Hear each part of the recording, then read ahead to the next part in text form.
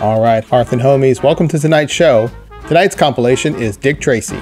This show would run from 1934 off and on until 1948. In 1934, a young Himan Brown, who was still in college, secured the radio rights for this comic strip. On February 4th, 1935, it was picked up by CBS Radio, which aired 4 15-minute episodes each week. In September of 1935, the show moved to the Mutual Broadcasting System. It's some of these episodes that we'll be hearing tonight. Like many shows that were geared towards kids in those days, this show had its own fan club. Comment down below if you were in that fan club, or if you were in some other fan club back in the day. Join us tonight for the adventures of Dick Tracy, Tess Trueheart, Pat Patton, and Junior Tracy as they help fight crime. And as always, thanks for tuning in. Are you a detective? Yes. And what do you need? Are you looking for a clue? I'm a clue, Daddy. You can tell me. Say, I'm a detective. I'm a detective. And I'm looking for a clue. Clue. All right. Bye-bye, detective.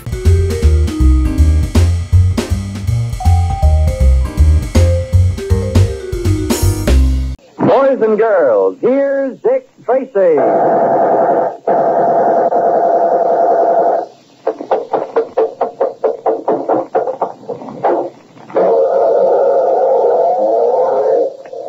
Tracy calling headquarters. I'm on my way to question Junior about Chester Gould disappearance. That is all. Presenting Detective Inspector Dick Tracy, protector of law and order. When the theft of a large order of industrial diamonds was discovered, Dick's only clue was an ordinary-looking lapel pin in the shape of two intertwined hearts. When noticing the same design in the tattoo on a dead man's shoulder, Dick soon learned through the Federal Bureau that the theft was the work of Nazi fifth columnists. And Tess Trueheart recognized the lapel pin as the badge of an apparently harmless social club about which she once wrote a feature article. She agreed with Dick that the club was probably a false front for Nazi activity. But when Dick had verified this, he learned that Tess had disappeared. Actually, she's the unwilling guest of the Nazi ringleader, Brinker von Ludwig. But Dick doesn't know that. While he frantically searches for Tess, von Ludwig and his hatchet-faced female assistant, Hedwig, are huddled over a secret shortwave radio. There, Brinker. Is that not our ship? Nine, Hedwig. It's a long wavelength. You should let Dolman do this. He is a radio expert. It's also extremely curious. I can manage. Jawohl. But the less we use this radio, the better. Wait, I think... No, it's just a routine weather report. Suppose something has happened to the ship. Now, what could happen to it, Hedwig? Suppose the Atlantic Patrol has challenged it. Suppose they learn it is not a Swedish merchantman. Why do you always imagine the worst? Because in this way, one is prepared for the worst. I believe already prepared for that. The ship's papers will be in perfect order. Forged, of course, but the Americans will not suspect that. Do not underrate the Americans, Brinker.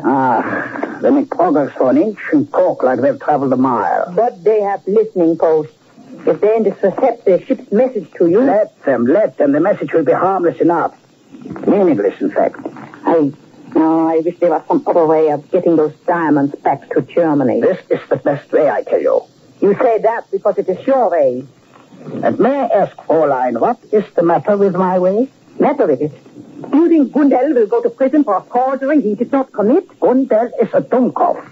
He'll never connect the theft of the diamonds with his membership in our club. You are so sure of everything, aren't you? What about this Dick Tracy? Will he not connect it? Let him.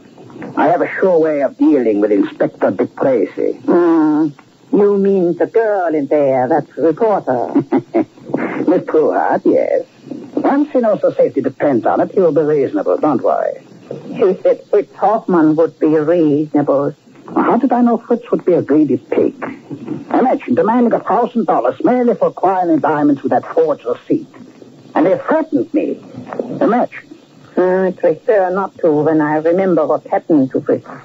See that you do remember it. See that the same thing doesn't happen to you, Hedwig. They will never find me floating in the river. You need me too much. And stop questioning my judgment, please. I only question keeping the girl here. What else am I to do with her? You got rid of Fritz Hoffman. You mean to... No, Hedwig. The girl is called Trouble Drinker. Well, how can she locked up in there? She is clever, and so is her friend Dick Tracy. And so am I. If you were really clever, you would take your chances with her. The river is nearby. No, I tell you.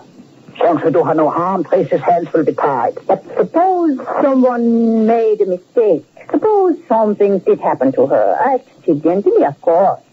Meaning you? I am not infallible like you. I am apt to make a mistake anytime. Hedwig, if anything happens to Miss Trueheart, I will hold you personally responsible. Oh, I do not mind. I will be responsible. You will be turned over to the American police on a charge of murder. And suppose I should tell them everything. No, you would never do that. You're too good a Nazi. Yes, but I could. The girl is younger than you, prettier than you. You're jealous, Hedwig, eh? See that you give me no cause to be jealous, Brinker. You know that I do. What is all that? Quiet. I think this is our man. How can you make any sense? Listen, Mrs. Hartfield, all right. Get a pencil, Hedwig. Right by your hand. Yes. Well, are you sure? Positive. What did they say? Here. Rather heavy. Expect reports early. Rather heavy. But this means nothing, Brinker. You think so, eh? Good.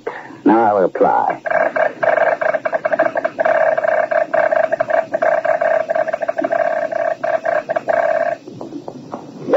This is crazy, I tell you. All you said was clouds indicated towards you. Patience. You will see. All right. They're answering. Will you be quiet? Will head east now. So, good. Write this down to Hedwig.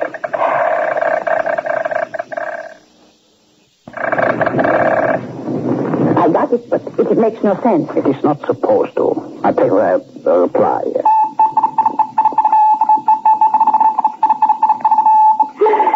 I have it, Brinker. Have overlooked rest. Yes. Now form more words and we sign all.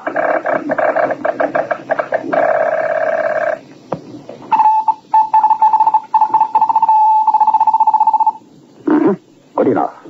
Everything exactly as I planned it. Brinker, you must either explain to me or provide me with a straitjacket. Oh, poor Hedwig. It is so simple when one knows. Simple?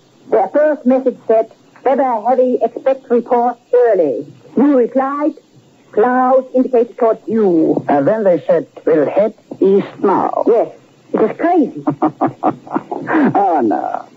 You simply take the first letter of every word.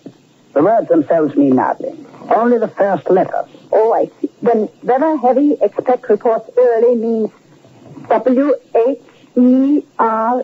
Where? Exactly. And my reply, clouds indicated towards you. C-I-T-Y. City. What's the next one? They said, will head east now. W-H-E-N. You see? Where? City. Then? All right. You said no obstacles on north. N-O-O. Noon. Then you said have overlooked west. H-O-W. How? And my last message told them. Weather abating in time. W-A-I-T. Now, you see how simple it is? You read their messages and I'll give you my answer. All right, there. City. When? Noon. How? Wait. Very clever of you, Brinker. And the beauty of it is, it sounds so harmless to anyone else. I will send Felix in a speedboat to fetch the ship's captain at noon tomorrow. And when he comes? I will deliver the diamonds, and we will celebrate their handsome profit. So, what do you think of my way now, eh? I will show you at the dance tonight. You haven't forgotten the annual, I hope. Don't worry. You know, I think this social club has just about served its purpose, Hedwig. After tonight's dance, I think we will disband it. I find that lately it is more of a hindrance than a help. And especially with Gundel around. I think it would be better if we simply dropped out of the side. Now, Junior, you were the last person to see Tess before she disappeared. Gee whiz, Dick, I did my darndest to find out what was on her mind. Because you know women. Yeah, sometimes I wonder. She didn't say a thing, huh? Yeah, she was flying all over the place getting her suitcase packed. Did you help her do that? Yeah, some. What'd she pack? Oh, the usual junk girls travel with. Lipstick. So what clothes, I mean? Well, she was wearing... I know what she was wearing. I talked to her in her office. What did she pack? Well, she took that blue thing. You know, the one with all that lacy stuff An on evening it. dress, you mean? Oh, if that's what you call it. The one she wore when you took her to the United Nations ball. Well, go on. She took an evening gown. Yeah. And, oh, sure, the satin slippers that go with it. Mm-hmm. Did she say anything about that lapel pin, the 2 hearts? Gee, Dick, I don't think so.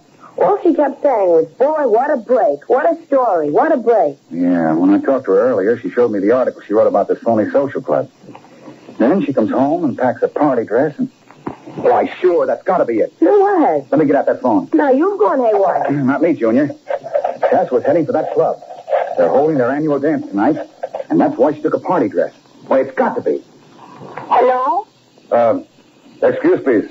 Aber, what time is the dance tonight, Fräulein? It will begin at 10 o'clock. Dankeschön. Thank you. Should I wear my tuxedo, please? If you expect to get in, you had better. Jawohl, Fräulein. Gee, Dick, I didn't know you could spout German. Don't look now, Junior, but I can. Now, let's see. By the time I get hold of Pat Patton and get home and change into my tuxedo... Why, she gonna wear a monkey suit? Well, got to, Junior. And Pat, too? Well, sure. They won't let us into the dance without them. Boy, I'd like to be there to see that. Well, just so Tess is there to see it is all I care about. Boy, oh, boy, the things a cop has to go through. You're not kidding, Junior. You're at least getting dressed up to meet Tess, but poor Pat hasn't even got a date. No, you're wrong. Pat's got the same date I have. You mean with Tess? Nope. The 2 of us have a very heavy date, Junior, with a killer. Now, hand me that phone again so I can call Pat and break the news to him. I am worried, Brinker. What? Again?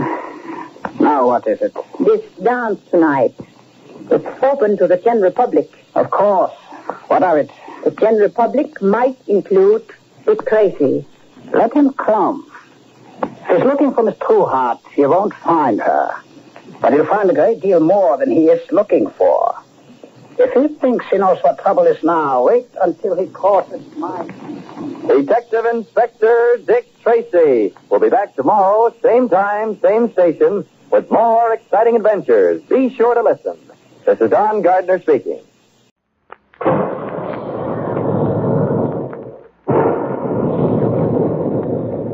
Calling all adventure fans. Calling all Dick Tracy fans. Stand by. Dick Tracy is on the air.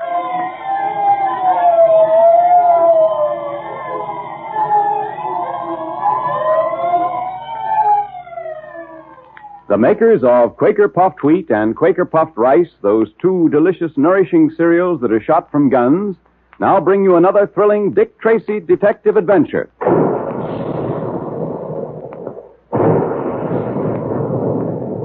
And there go the big guns, reminding us all that puffed wheat and puffed rice actually are shot from guns right in the Quaker plant. Nourishing grains of sun-ripened wheat and rice are loaded into the guns, and then they're exploded to 8 times their normal size. That's what makes puffed wheat and puffed rice so specially easy to digest, so that you get their trigger-fast food energy much more quickly and easily. And that's important if you want to think fast and act fast like Dick Tracy does. And if you're a loyal Dick Tracy fan and friend, check up on the pantry at least twice a week to make sure there's always some puffed wheat or puffed rice there. Look to see at the end of today's program, and if there isn't one of those famous red and blue packages in the pantry now, ask Mother to order some from the grocer's. She's sure to be glad when you remind her of something so especially good for breakfast. And then you and Mother and Dad can join the thousands of happy families who enjoy Quaker Puffed Wheat or Quaker Puffed Rice every day. And be sure you have your pencil and paper ready for today's secret messages. Get them now. When Dick Tracy closed the case involving the Baron and the substratosphere airplane plans, he paid a visit to Scotland Yard, and here the great detective found a new mystery. Dryden Small, the well-known Egyptologist, was returning to America with certain treasures which he had discovered in the ancient tomb of Tutankhamun. Small had reason to believe that someone was trying to kill him, and Tracy was asked to protect him on the voyage to America. Sitting in Small's cabin the first night out, Dick and Pat were startled to see a strange face peering in at their window. Mr. Tracy. What's the matter, Small? What's wrong? Look, there, the window. The man with the yellow face. So what? Dick, great Scott, look. That awful face at the window. It's gone now. Come on, Pat. We've got to find out who it is. Yes, and why are we standing through that window? Don't leave me alone. Don't leave me alone. I'll be back in a moment. Here, through this door, Pat. That'll bring us out on deck.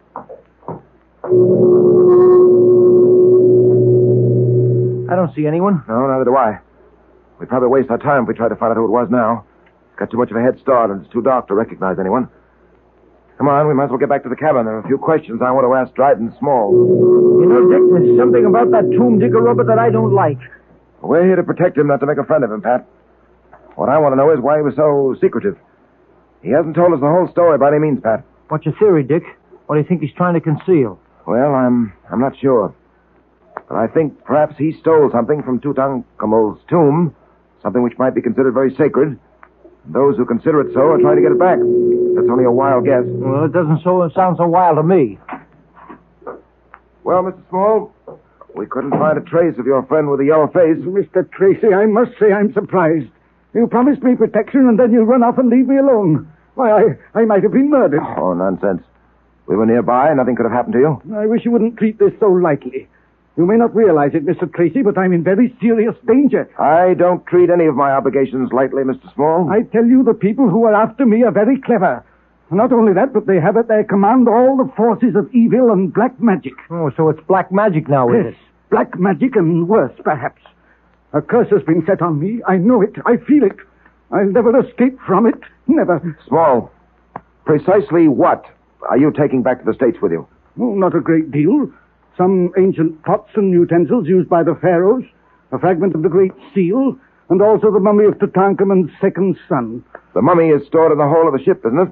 Yes, yes. And what else are you bringing back with you? Nothing but those things I told you about. Are you sure of that? You don't believe me, do you? To put it bluntly and briefly, no. You think I'm holding back something from you, eh? Well, I'm not. I'm not, do you hear? I've told you everything. Everything.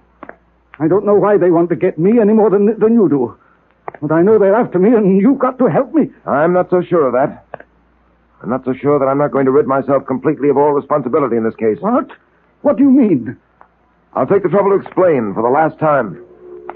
When you go to a detective and ask his protection, you've got to tell that detective just what you're afraid of and what he's got to protect you against. Now, Mr. Small, don't withhold any information from me, because in this case, too, it may mean the difference between life and death. I've told you everything. I swear it. Who is the man in the yellow face? I don't know. I don't know any more about him than you do. From the way you spoke of him, you've seen him before. The man with the yellow face, you said. Do you know him, Small? Have you seen him before? Yes, yes, I have. You were right all the time, Dick. He was holding something back. Where did you see him before? Several times in Cairo, and once in London. I don't understand it.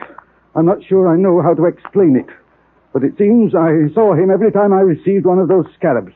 Those scarabs which mean death and destruction for those who receive them. The only time I saw him in London was at the theater. The usher handed me a program as I came in. And when I opened it, there, folded in between its leaves, was one of the scarabs. At that very moment, I happened to look up at the boxes. And looking down at me was the man with the yellow face. What else do you know of the man with the yellow face? Well, that's all. I don't believe you, Mr. Small. You know who he is, and you know what he wants. I tell you... Now, let me warn you once again. If anything happens to you, you'll have only yourself to blame. Because when you had the chance, you wouldn't tell us everything you know. And now, shall we go down to dinner?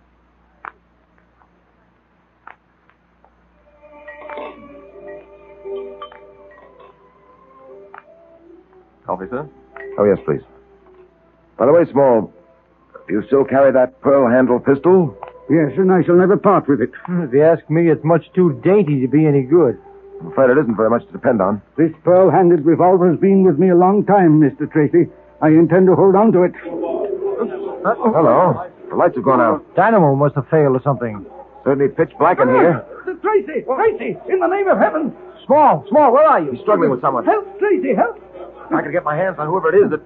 Ah, got him. Give me a hand here, Pat. It's so dark, can't see a thing. I've got hold of someone. Can't see who it is. There go the lights. They're on again. Small. Oh. Why, I was holding you all the time. Who do you think you were holding? Well, all I could do in the dark was to reach out and grab. My throat, it hurts. Someone tried to choke me. Yes, there are marks in your throat, all right. Grabbing hold of me did one thing anyway. It scared him off. Yes, Small. This time he was scared off. I wonder if I'll always get to you in time. I can't protect you from something that's nameless, you know. Something you won't tell us about. I've told you everything. Now, look here, Small. Tonight, you had an example of what might happen. And apparently you're still unconvinced that telling me everything you know is the only sensible thing to do. Now, for the last time, will you talk up? Well, how about it? I've told you the whole truth. Very well. I've done my duty. I've warned you.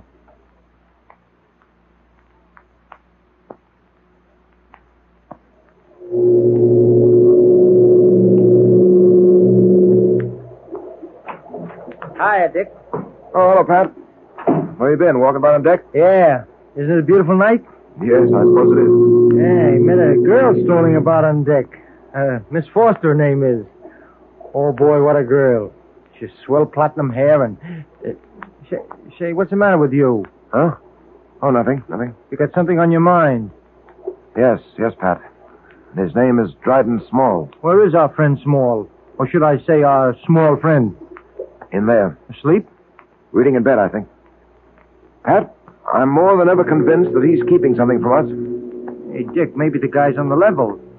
Maybe we're just imagining things. Maybe someone is trying to get hold of some of the things he took from Tutankhamun's tomb. Small says they're very valuable. They're valuable, all right. That's one part of his story, I believe. But whatever the man with the yellow face is after, there's more than just a few trinkets taken from Tutankhamun's tomb. Well, I wouldn't spend too much time worrying about it. Our job is to see that Dryden Small reaches America safely. Once he puts foot on American soil, our job is done. No, Pat. I'm afraid it isn't as simple as all that. Oh, why do you say that, Dick? I've been telling Dryden Small that unless he tells me everything, I'm going to give up all responsibility for his safety. Of course, I'm not going to do that, either while he's on this boat or after he lands. But if he doesn't cooperate, why should you bother with him? I've got to stay with Dryden Small until I'm sure that he's out of harm's way. We've had to protect uncooperative people before. You know, Dick, there's something about this whole business that gives me the creeps. Oh, it's not as bad as all that, Pat. When we were chasing Max Gold or the Baron, we had something we could get our hands on. But what have we got here? Nothing but a face seen at the window. A figure that strikes in the dark. Yeah, Dick, I don't like it. Well, I'm not exactly delighted myself, Pat. But we policemen have to learn one thing. Not to turn away when there's an unpleasant job to do. Doing the things we like to do is simple. Doing the things we don't like to do that proves whether or not we're men, capable of holding down a man-sized job. I guess you're right as usual. And I'm glad you jacked me up. Oh, look, Dick. It's my turn to sit up with Small tonight, but I was thinking that maybe... Yes, Pat? Well, you know, the girl I met on deck, Miss Foster, I said I'd meet her in the ballroom for a few dances at 10:30, and, well, I sort of wondered if... All right, Pat. Go ahead.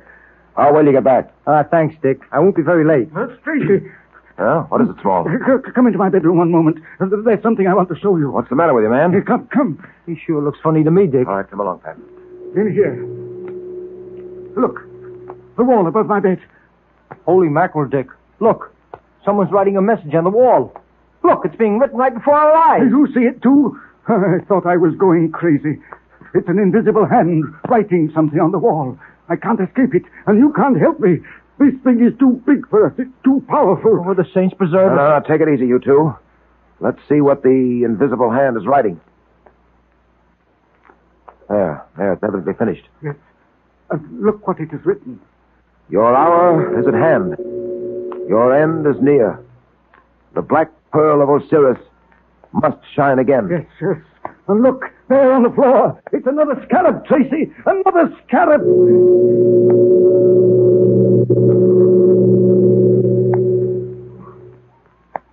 What is the meaning of the strange message on the wall? And how is it written? It's a puzzler, all right. But now it's time for the Dick Tracy Secret Service Patrol Meeting. The makers of Quaker Puffed Wheat and Quaker Puffed Rice, the specially delicious, nourishing cereals that are shot from guns, invite you to attend. The 19th meeting will now come to order, and today the members of the Dick Tracy Secret Service Patrol congratulate the Boy Scouts of America on their 28th anniversary. Let's all stand at attention, patrol members, as a tribute to that great boys' organization. Boy Scouts of America, we salute you. Fine, Junior. And now, patrol members, have you got a pencil and paper ready for the special secret code message? All right, Junior, let's have the message. Here it is. Prisoner 25-9-3-20-11. 26-25-9-3-20-11. 21, 8, 17, 16, 20, 8, 16, 3. 8, 18, 15, 4. Did you get it? I'll repeat it again just to make sure. Ready? It's prisoner 25, 9, 3, 20, 11. 26, 21, 18. 17, 16, 20, 8, 16, 3. 8, 18, 15, 4. Now you can decode that secret message with your Dick Tracy secret code book. And remember what it says, patrol members. It's important.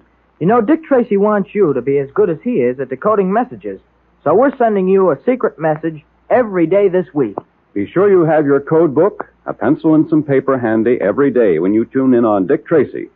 And listen, if you don't have a code book, join the Dick Tracy Secret Service Patrol now, so you won't miss all the swell secret detective activities and good times. Now, here's all you do to get your secret code book, your patrol pledge, and special badge. Just tear the tops off 2 packages of Quaker Puffed Wheat or Quaker Puffed Rice, or one of each. Be sure it's the top panel that says, 3 wrappings guard its crispness.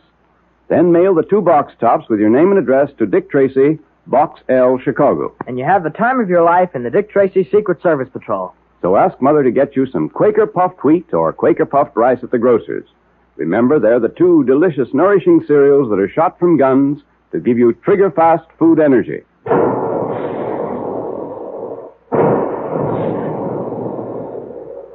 Calling all adventure fans, calling all Dick Tracy fans. Stand by for another exciting Dick Tracy adventure tomorrow at this same time. That is all.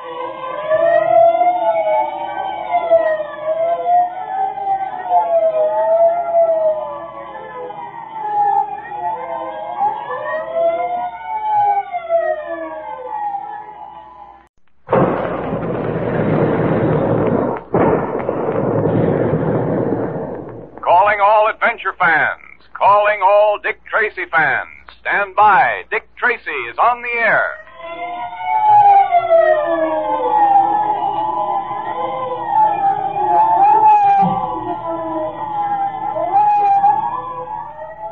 The makers of Quaker Puffed Wheat and Quaker Puffed Rice, the 2 tempting, delicious, nourishing cereals that are shot from guns, now bring you another thrilling Dick Tracy detective adventure.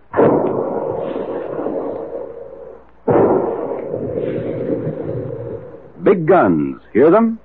Well, the next time you have a big dish of crisp, nourishing Quaker Puffed Wheat or Quaker Puffed Rice for breakfast, remember the sound of the big guns, because those 2 delicious cereals are actually shot from guns. Sun-ripened grains of nourishing wheat and rice are loaded into the guns, and then these little kernels of grain are exploded to 8 times their normal size. That makes them look different and taste better than ordinary cereals. That special Quaker process makes puffed wheat and puffed rice specially easy to digest, so that you get trigger-fast food energy more quickly and easily. And you need lots of quick food energy if you want to be as fast on your feet as your friend Dick Tracy is. And here's a good idea. Puffed wheat and puffed rice are 2 different delicious flavors. So ask Mother to get a package of each at the grocer's. And then you and Mother and Dad can have Quaker Puffed Wheat for breakfast one morning and Quaker Puffed Rice the next. That really gives you variety, doesn't it? So look in the pantry today to see if one of those famous red and blue packages is there now. If it's Quaker Puffed Wheat, ask Mother to get a package of Quaker Puffed Rice. And if it's Quaker Puffed Rice, ask her to get some Quaker Puffed Wheat. And then you have both for a delightful change that thousands of wide-awake boys, girls, and grown-ups enjoy every day. And remember, fellows and girls, there's another secret code message at the end of the program today. So be sure you have your pencil, paper, and code book ready.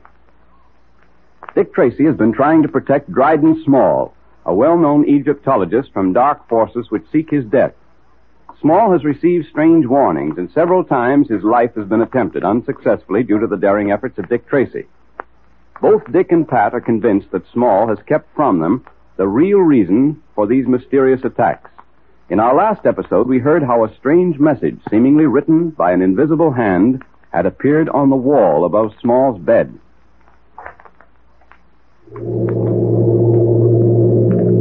Let's see what the invisible hand is writing. Your hour is at hand. Your end is near. The black pearl of Osiris must shine again. Yes, and look there on the floor. It's another scarab, Tracy. Another scarab. Yes, so I see. Another symbol of death and destruction. Why don't you do something? But it's no use. You can't fight the supernatural. They told me there was a curse upon the tomb of Tutankhamun. I should never have gone into it. All the others who have been in it have come to sudden death. Oh, stop it, Small. There's nothing supernatural here. I know, but Dick, the writing on the wall, we saw the message being written. Yes, and now look, it's beginning to fade. Ghost writing, that's what it is. The handwriting of a ghost. Oh, come, Small, pull yourself together. This isn't the work of a ghost. The man with the yellow face, whoever he may be, paid a visit to this cabin in our absence. How do you know he was here? Why, it's simple enough. The scarab on the floor, he left it there. The handwriting on the wall, he put it there. No. He might have put the scarab there, but the handwriting, that couldn't have been done by anybody human. We saw the message being written, and there was no one here. Of course there wasn't. The message was written before we got here. We saw it when we turned on the bed lamp. I don't get it, Dick. Pat, put your hand over that lamp, about 6 inches away. All right. I've got it there now. What do you feel? Nothing but heat. Precisely. Heat. The heat from the lamp. Do you recall ever having used heat in connection with invisible messages before, Pat? Oh, why, sure. Say, I get it. This message was written in invisible ink and couldn't be seen until the heat of the lamp brought it out on the wall. Go to the head of the class, Pat. That's exactly what happened here. The man with the yellow face wrote his message in invisible ink.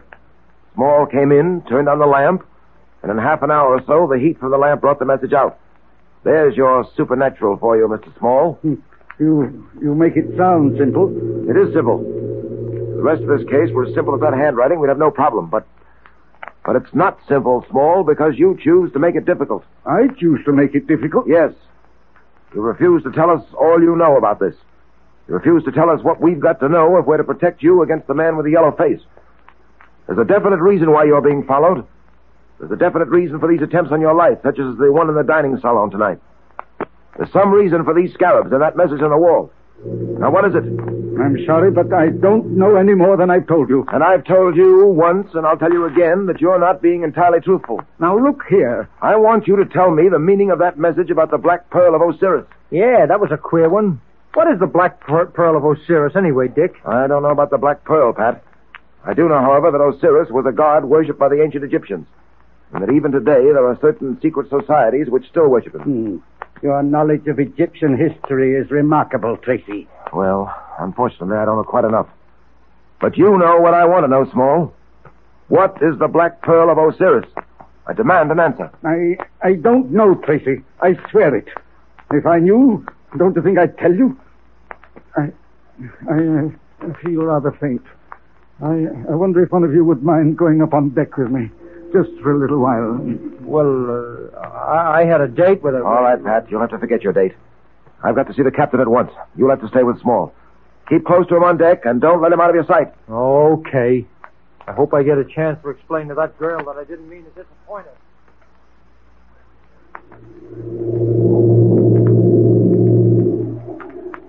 You feel better now, Small? Yes. Yes, Mr. Patton, the air is doing me good. Looks like we're going to have a fog. You can see wisps of it floating past the binnacle light up there. Yes. You know, Small, you really ought to come clean with Tracy. Patton. Yeah? That man leaning against the rail. He just looked this way, and his face. Well, what about his face? I'm not sure, but it looked yellow. Now, take it easy. Don't start getting jittery. Don't begin seeing a yellow face in every passenger on this ship. Look, he's moving away from the rail. He's disappearing into the fog.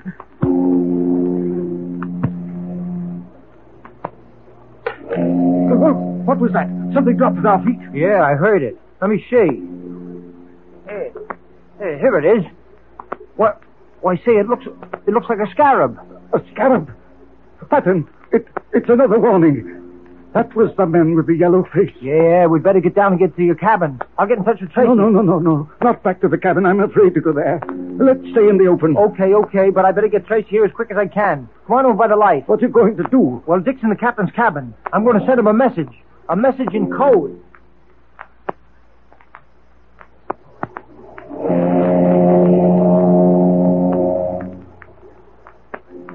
Well, come in, Mr. Tracy. Glad to see you. How are you, Captain? Worried, Tracy. Very much worried. I'm glad you're here.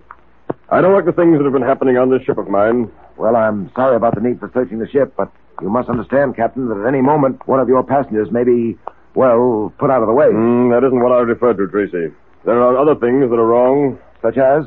Well, have you heard about what's been going on down in the hold? The hold? Mm-hmm. Oh, no. What's happened down there? One of the crew, a fellow named Weeks, was found about an hour ago, totally unconscious. Unconscious? Yes, lying in the door of the storage room. Not a strong fellow. As a matter of fact, he has a weak heart. That's why we have him down there. All he does is check the books and little odd jobs like that, you know. Yes, but what made him unconscious? Well, according to his story, Tracy, as he was approaching the storage room, he noticed the door was open, which was unusual. As he began to investigate, he suddenly saw, standing in the doorway itself, a strange-looking figure. The next thing he remembers, he was lying on a cot. The ship's doctor was working over him. Huh. He's not given to seeing things, is he? I don't think so. He's a stable, dependable fellow. At any rate, he's never seen things before. Well, in that case, I don't think it'd be a bad idea to investigate that storage room. Now, about the search for the man with the yellow face, Captain. Yes, I wanted to talk to you about that, Tracy. We don't seem to be making much progress. Matter of fact, Tracy, we're not making any progress at all. Yes, I was afraid of that. Oh, excuse me. Come in. There's a message from Mr. Tracy, sir. Oh, give it here. Where did you get this? It was given to me by a gentleman down on deck A, sir. Thank you. Excuse me, Captain. Yes, certainly. It's a code message from Pat. Prisoner 20, 21, 12, 16, 7, 10, 18, 22. Will you excuse me, Captain? I've got to join Mr. Patton on deck immediately. Nothing wrong, is there, Tracy? I don't know. That's what I want to find out. And I've got to find out fast. Well, I'll go along with you, Tracy. I've got to go up to the bridge, and this will be on my way. Glad to have your company, Captain, but let's hurry.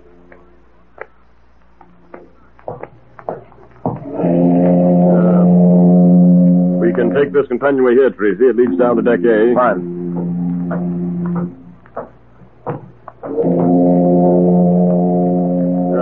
Here we are, deck A. I don't see Mr. Patton, do you? No, but this fog is getting thicker. He may be down at the other end. Come on. Well, I'll leave you here, Tracy. Man overboard! Man overboard! Yes. Man overboard, Tracy.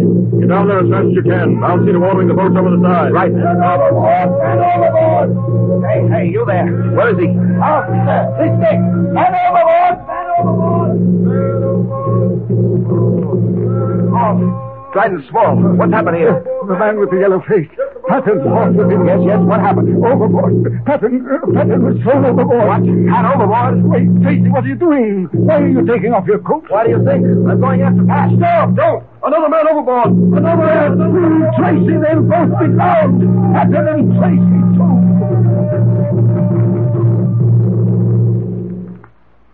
Will Dick save Pat? Or has the detective's friend been swallowed up by the black waters in the night?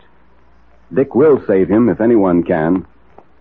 But now the makers of Quaker Puffed Wheat and Quaker Puffed Rice, those two popular, delicious, quick energy-giving cereals that are shot from guns, invite you to attend another meeting of the Dick Tracy Secret Service Patrol. Here comes Dick Tracy, Jr. now. The 20th meeting will now come to order, patrol members. And let's be sure we all have pencils and paper ready to take down today's secret code message. Are you going to give Dick Tracy's friends the message that Pat sent Dick today, or have you a special secret patrol message, Junior? Oh, both, Mr. Quakerman. First, I'm going to repeat the message that Pat sent to Dick Tracy. Good. Are you ready, patrol members? Here it is. Prisoner 20, 21, 12, 16. 7, 10, 18, 20, 2. Once more, Junior, to make sure everyone got it. All right, Mr. Quakerman. It's prisoner 20, 21, 12, 16. 7, 10, 18, 20, 2. Fine. And now what's the special patrol message, Junior? Here it is. Are you all ready? It's Buffalo. 21, 12, 14, 10, 12, 4. 10, 20, 13, 3, 6, 10, 20, 13, 3, 21. 1, 8, 14, 5. Better repeat that one, too, Junior, I think. Okay. Ready, everyone? It's Buffalo, 21, 12, 14, 10, 12, 4. 10, 20, 13, 3. 6, 10, 20, 13, 3, 21. 1, 8, 14, 5. Well, that sounds very important, Junior. It is. It's a special order for patrol members. But how about the fellows and girls who aren't members and can't decode the messages? Well, we can't very well give away the patrol secret. Of course not. I can't imagine any real wide-awake boy or girl not joining, can you? Not unless they don't know how to join on the Dick Tracy Secret Service Patrol. So maybe you better tell them, just in case there are some fellas and girls listening in for the first time. Good idea. Well, here's how you can join the patrol and get the secret code, the patrol pledge, and the membership badge so you don't miss any of the fun. Just tear the tops off 2 packages of Quaker puffed wheat or Quaker puffed rice, or one of each. Put them in an envelope with your name and address printed on a plain piece of paper and mail them to Dick Tracy, Box L, Chicago. Then you get in on all the secret detective activities, too. And Dick Tracy sends you a secret code book, a patrol pledge, and a special badge, all free. Tell Mother how those nourishing, delicious cereals are shot from guns to make them specially easy to digest. So ask her to get you some Quaker puffed wheat or Quaker puffed rice at the grocer's.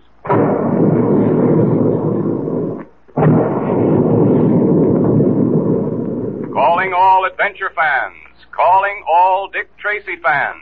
Stand by for another exciting Dick Tracy adventure tomorrow at this same time.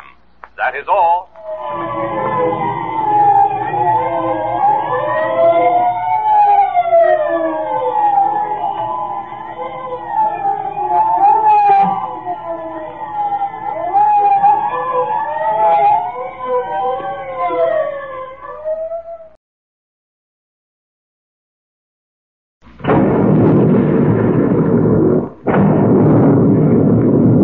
Calling all adventure fans. Calling all Dick Tracy fans. Stand by. Dick Tracy is on the air.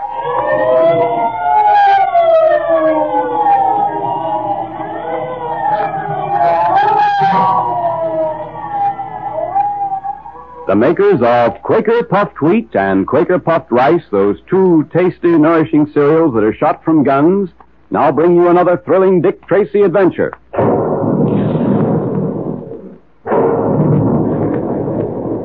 And there's the sound of the big guns in the Quaker plant, where they're making puffed wheat and puffed rice for the thousands of happy families who enjoy something specially good for breakfast every day. You know, breakfast is a very important meal. It follows the longest stretch between meals and comes just before you start your active day. That calls for lots of real food energy, and that in turn calls for nourishing puffed wheat and puffed rice. That's why they're shot from guns. A special Quaker process explodes each grain of wheat and rice to 8 times its normal size. The tiny, hard-to-digest food cells are unlocked for you so that you can use their trigger-fast food energy easily and quickly. So have Quaker puffed wheat or Quaker puffed rice for breakfast often. Try them turnabout. Puffed wheat one day, puffed rice the next. You know, there's a good idea for you to tell Mother about. She's always trying to give you and Dad something different that you really enjoy and that's especially good for you, too. Well, with Quaker puffed wheat and Quaker puffed rice, you have 2 delicious flavors for a taste variety that the whole family goes for. So tell Mother about it and ask her to get some Quaker puffed wheat and Quaker puffed rice at the grocer's.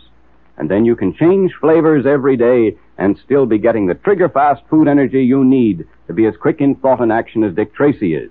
And remember, patrol members, there's another secret code message for you at the end of today's program. So be sure you have your pencil, paper, and secret code book ready.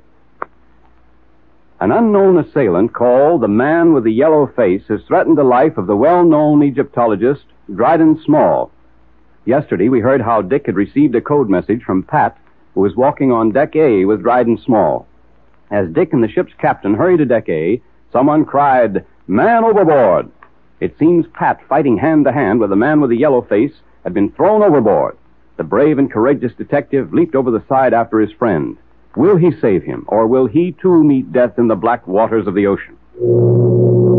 Get lifeboat 4 over the side. All right, sir. Station 4. Station 4. Yes, Tracy, just winning enough to pass. Hey, what? Come along, man. We've got to get that lifeboat over the side at once. It's being lowered now, sir. Good, good. Come along, come along. Easy the bow there. Steady. Keep a level as she lowers. Watch the men, smartly. There are 2 men overboard. Tracy is back.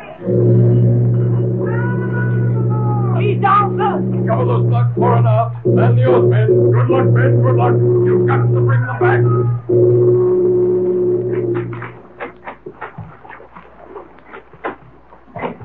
Thank goodness they're keeping their searchlights going. Right, sir. I don't see... Hold on, sir. They're serving to port. 2 points to the port bow, sir. This way! Help! That's Tracy and Pat. Pull out, men. Right, sir. Side of them. Heave away there. Heave, boys. Heave. Stand by on the bow, bosun, to help him aboard. Aye, aye, sir.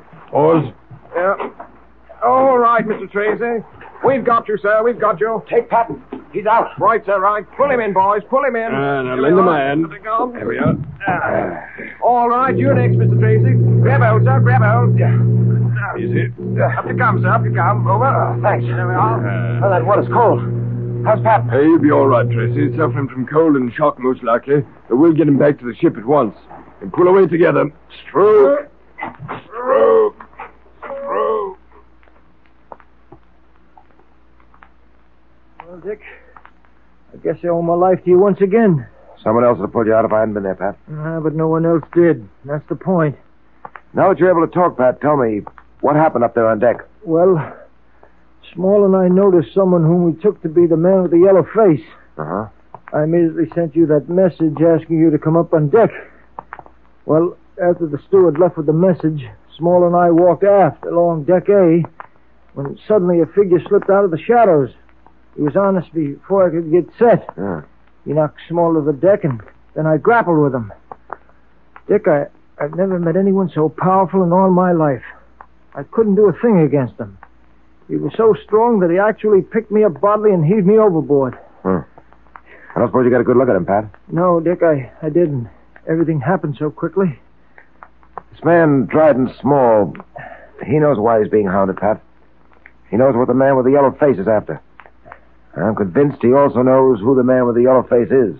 Well, why don't we just wash our hands of the whole matter, Dick? Well, now, you know we can't do that, Pat, even though I told Small I would. There's something I can do. I can have this out with Dryden Small. So far, we've managed to protect him, but we can't go on this way. We've got to make that fellow realize that the closer we get to America, the more desperate our adversaries will become. Come on, we might as well have this out right now. Yeah, but the doctor said he was sleeping. I can't help that. I wonder who that is. Come in. Well, Captain, come in. I don't mean to disturb you, Mr. Tracy, but something terrible has happened. Well, what is it, Captain? The thing I've been dreading has come at last. You recall earlier this evening I spoke of one of the crew being found unconscious in the storage room. He was a man with a weak heart, I said. Yes, I remember. He's the man who claimed to have seen a figure standing in the door of the storage room. Yes, well, he insisted on going on with his work in the storage room. He's had another shock, Tracy. One that may be fatal. Another heart attack? Yes. From what I know, I'm convinced he was scared into his present state. I see. Where's the victim now? He's still down in the storeroom. The doctor is giving him first aid, trying to revive him. Pat, you stay with Dryden Small. Yeah? I'm going down to that storage room with the captain. Those two things may be linked up. I don't know how, but they may be. Okay, Dick. But don't worry about me. I'll be all right. Here, take my gun. You may need it since you lost yours overboard. All right, thanks. And don't let Small out of your sight. Oh, I won't. Come along, Captain. Right. If what you say is true, we may have to make new plans at once to trap the man we're looking for.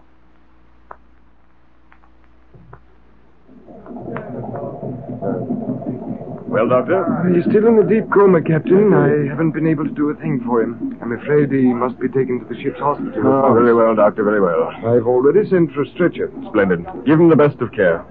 I tell you, Tracy, it was something the man saw. Captain, may I suggest that your men make a thorough search of the hold at once, especially the storage room? I've already seen to that, Tracy. What you told me this evening about the strange apparition this man saw may certainly have something to do with this. Perhaps it was the man with the yellow face. By the way, what's that thing over there? That? That's the mummy case Dryden Small is bringing back to America. I believe it contains the mummy of Tutankhamun's second son.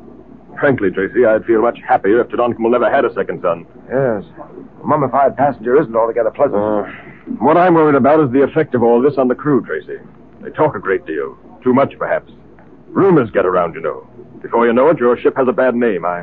I don't like it. I can well understand that. Ah, here comes the mate. Have you found anything? No, nothing, sir, not a thing. The men are still going over everything, though, just to be sure. Ah, thank you. Well, Tracy, there doesn't seem to be much either of us can do here. Would you care to join me in my cabin? A little coffee, perhaps? Some sandwiches? Yes, I'd enjoy it very much. But I feel the most important place for me to be right now is back in Dryden Small's cabin. All right, I'll have the coffee sent there.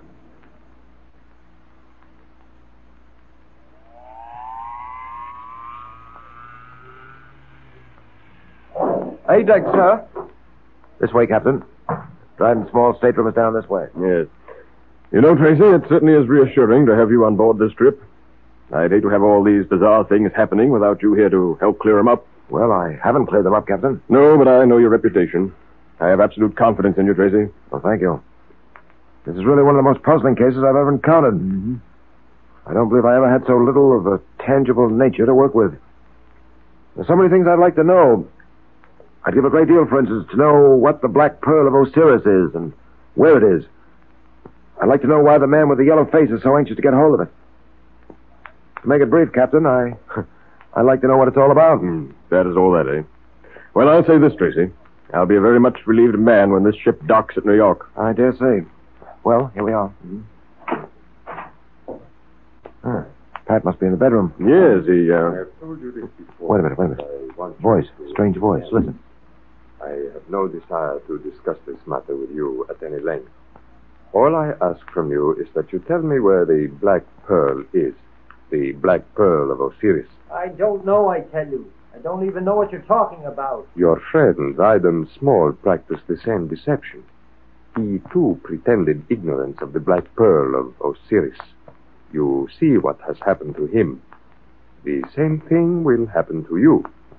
This pearl-handled revolver of his may not be very impressive looking, but I rather think if it is well aimed and skillfully handled, it can be deadly indeed. Now listen, I'm telling You you... will tell me nothing but what I want to know. Where is the Black Pearl of Osiris? Answer, you white devil, or it will be the worse for you. Great heavens, Tracy. What's going on in there? It's evident that Pat's on the spot. I've never heard that voice before, but I'll bet it's the man with the yellow face. What can we do? Have you a gun? No, I haven't. Neither have I. I gave mine to Patton. I can get one, though. No, there's no time. We've got to work quickly. But you can't do anything against that man without a gun. Time grows short, my friend. Answer me quickly. I refuse to waste further words with you. Now listen, I'm telling you the truth. Why should I lie to you? I don't know where the Black Pearl you're talking about is. This little pearl-handled revolver is about to speak. I do not think you would care to hear its voice. Now, I tell you, you've got me all wrong. I don't know any more about that Black Pearl than you do, or Tracy does. We tried to get Dryden Small to tell us, but he wouldn't. Very well, my friend. I see you are not only stubborn, but reckless of your life. And so it becomes necessary for anything. What are you going to do? Pull a bluff, Captain. Pull a bluff. Kill you. And believe me, my friend, you could have avoided it if you had wanted to. However, you forced my hand. And so... Dick! Dick! There you are. Drop that gun or I'll drop you. Who is the man with the yellow face? And will Tracy succeed in bluffing him? What is the mystery of the Black Pearl of Osiris? We'll soon know. But now the makers of Quaker Puffed Wheat and Quaker Puffed Rice, those two delicious, nourishing cereals that are shot from guns, invite you to attend the meeting of the Dick Tracy Secret Service Patrol. And here's Dick Tracy, Jr., your patrol president now. The 21st meeting will now come to order. And today I have another secret code message for you patrol members. So get your pencil and paper ready, fellows and girls. You know, one reason why we're sending you these secret messages every day is that Dick Tracy wants you to be able to use the code as easily and as quickly as he does. That's important. And that's why you should send at least one code message to every patrol member you know every day. That's the way to get good at it, and it's a lot of fun. But now, get ready for today's secret message from Dick Tracy. Here it is. It's football. 10, 11, 7, 17, 11, 26. 17, 9, 12, 25. 5, 17, 6, 15. 11, 25, 13, 3, 26. Did you get it? Repeat it, Junior, to make sure. Okay, here you are. It's football. 10, 11, 7, 17, 11, 26.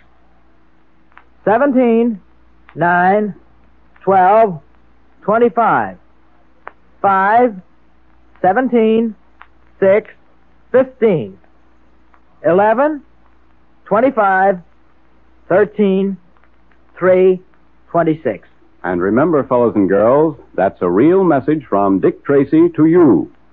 Follow those instructions because something very important is about to happen. And if you or any of your friends are missing all the fun we're having, tell them how to join the patrol right away. You know, you just mail 2 Quaker Puffed Wheat or Quaker Puffed Rice box tops, or one of each with your name and address, to Dick Tracy, Box L, Chicago. Then you're a full-fledged member. You get the secret code book, the Dick Tracy Pledge, and the patrol member's badge. And don't forget to form your own active Dick Tracy patrol. It tells you how to in the secret code book. And then you're a patrol leader, and Dick Tracy sends you the special patrol leader's badge to wear with your regular badge. And say, patrol members, have you been promoted to the rank of sergeant or lieutenant yet? It's a real honor to wear one of those officers' badges, you know. Look it up in your code book and start now to win your promotion. Show Dick Tracy the kind of stuff you're made of.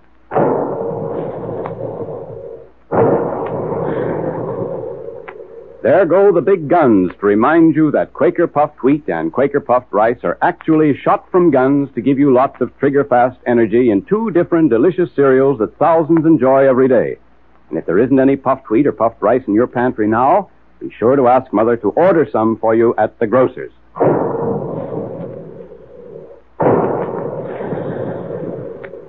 Calling all adventure fans. Calling all Dick Tracy fans. Stand by for another exciting Dick Tracy adventure tomorrow at this same time. That is all.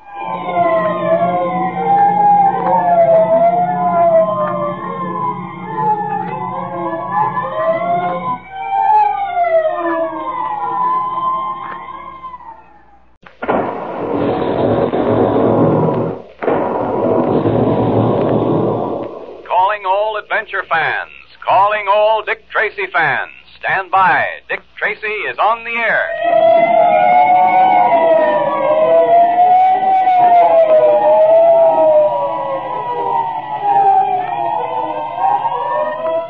The makers of Quaker Puffed Wheat and Quaker Puffed Rice, the 2 tempting, delicious, nourishing cereals that are shot from guns, now bring you another thrilling Dick Tracy detective adventure.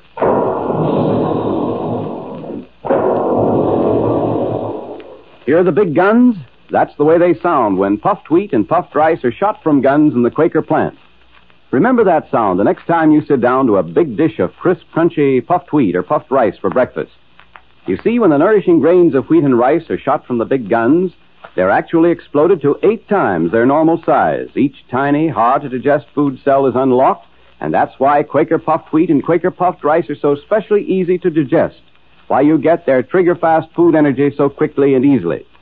And remember, patrol members, if you want to be strong, healthy, and alert like Dick Tracy is, you need lots of that same kind of food energy. So join the thousands of happy puffed wheat and puffed rice fans who enjoy puffed wheat one day and puffed rice the next. That gives you a delightful taste variety that Mother and Dad enjoy, too. So tell Mother about those 2 swell flavors and ask her to get some Quaker Puffed Wheat and Quaker Puffed Rice at the grocer's for you. And be sure to have your pencil and paper ready for a secret code message from Dick Tracy. Aboard the liner Marvania, bound for America, Dick Tracy and Pat have been trying to protect a certain well-known Egyptologist named Dryden Small from an unknown enemy called the Man with the Yellow Face. Yesterday we learned how one of the crew in the hold of the ship had been frightened by a strange apparition. Returning from the investigation, Dick overheard the Man with the Yellow Face threatening to kill Pat, whom he had left with Dryden Small. Tracy had no gun with him, so he was forced to try to bluff the Man with the Yellow Face into believing he did have one. Will he succeed? Whoever you are, drop that gun or I'll drop you. Ah, Mr. Tracy. Come in, won't you? I've got you covered, so don't try anything. Put down that gun. Thank you. No.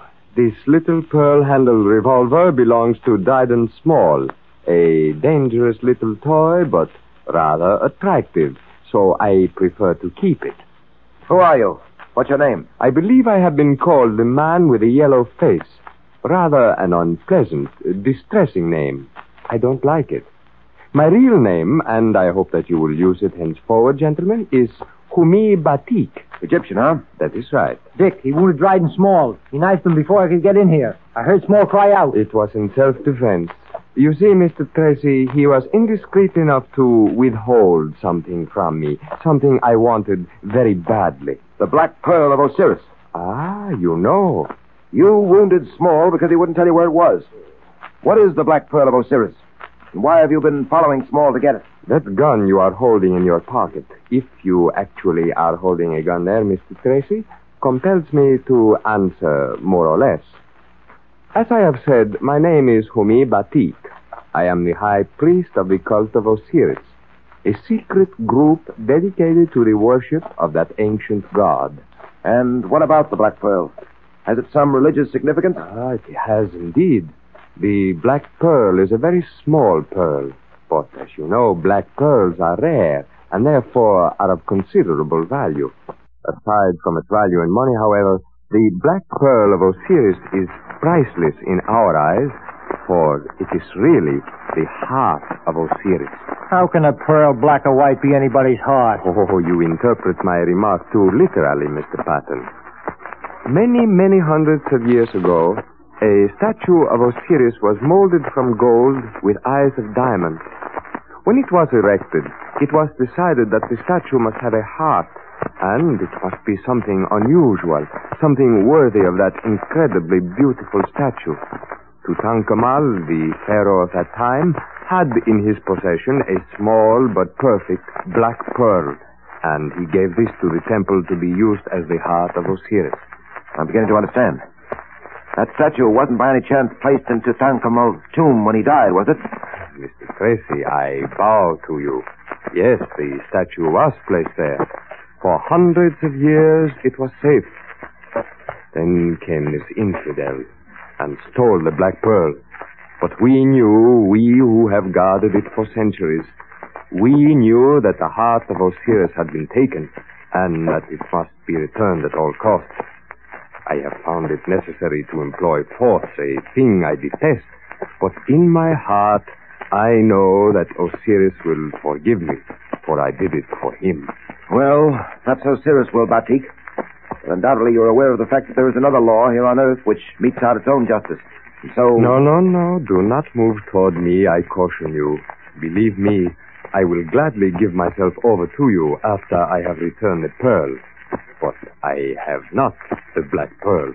Until I do have it, you cannot have me. I'm afraid you're mistaken about that. Believe me, I sympathize with you, but... It is not your sympathy I want. It is the Black Pearl of Osiris. That is what I want, and that is what I will have. Put down that gun, Batik. You cannot frighten me. I am not sure whether you have a gun there in your pocket or not, but if you have, you had better begin firing it now, because... Look out, Dick! He's aiming at the light! Guard that door, Captain. The door, Captain. Don't let him get out. Go. Dick, you're hurt. You're hurt. Out of my way, Captain, or I will... After him, for heaven's sake, don't let him get away. Oh, my leg, I can't stand on it.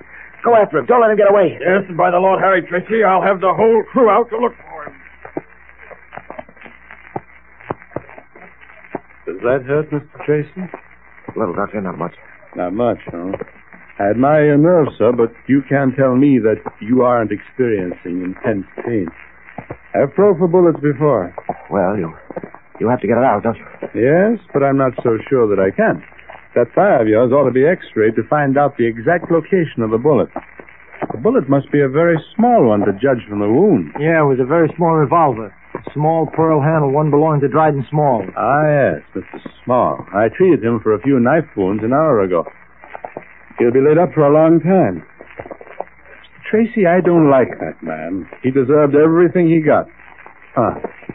That hurt you, didn't it? No, it's all right. Please go on. Yeah.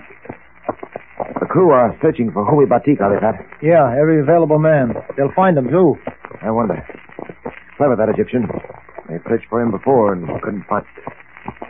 All right, Doctor. Pat, I'm afraid our Egyptian friend is clever enough to find a safe place to hide. I wish I could be out with the crew hunting for him. What about that Black Pearl, Dick? The Egyptian seems sure Dryden Small had it. Have you any idea where it might be? No, Pat, I haven't. I can't help thinking that if only I'd known about this before, Sergeant Small had told me the whole story, all this might have been avoided. That would have meant telling you that he stole the pearl of Osiris. You always suspected him, didn't you? Well, I thought he was dishonest on the basis, but I didn't know anything definite. Tracy. Yes? I'm not going to probe for that bullet anymore. It's useless. Oh? You have to wait until we dock tomorrow, go to a doctor immediately, and have it x-rayed. Unfortunately, we have no facilities for x-ray on board. I see. All right, Doctor, I'll do that. I'll bandage it up. I think you'll be able to get around all right. Thank you, Doctor. Thanks very much. No luck as yet, Captain? Oh, none, Tracy, none. My men are searching the boat, but there doesn't seem to be much chance of finding Mr. Batik. As you say, he's probably chosen the one place where we wouldn't think of looking. Yes. The one place where we wouldn't think of looking. I wonder what that might be. If I knew, I could save the crew a lot of trouble. But I can promise you this, Tracy. He won't get off the boat when we dock tomorrow without being caught. I'll see to that. Yes? I wonder, Captain. I wonder.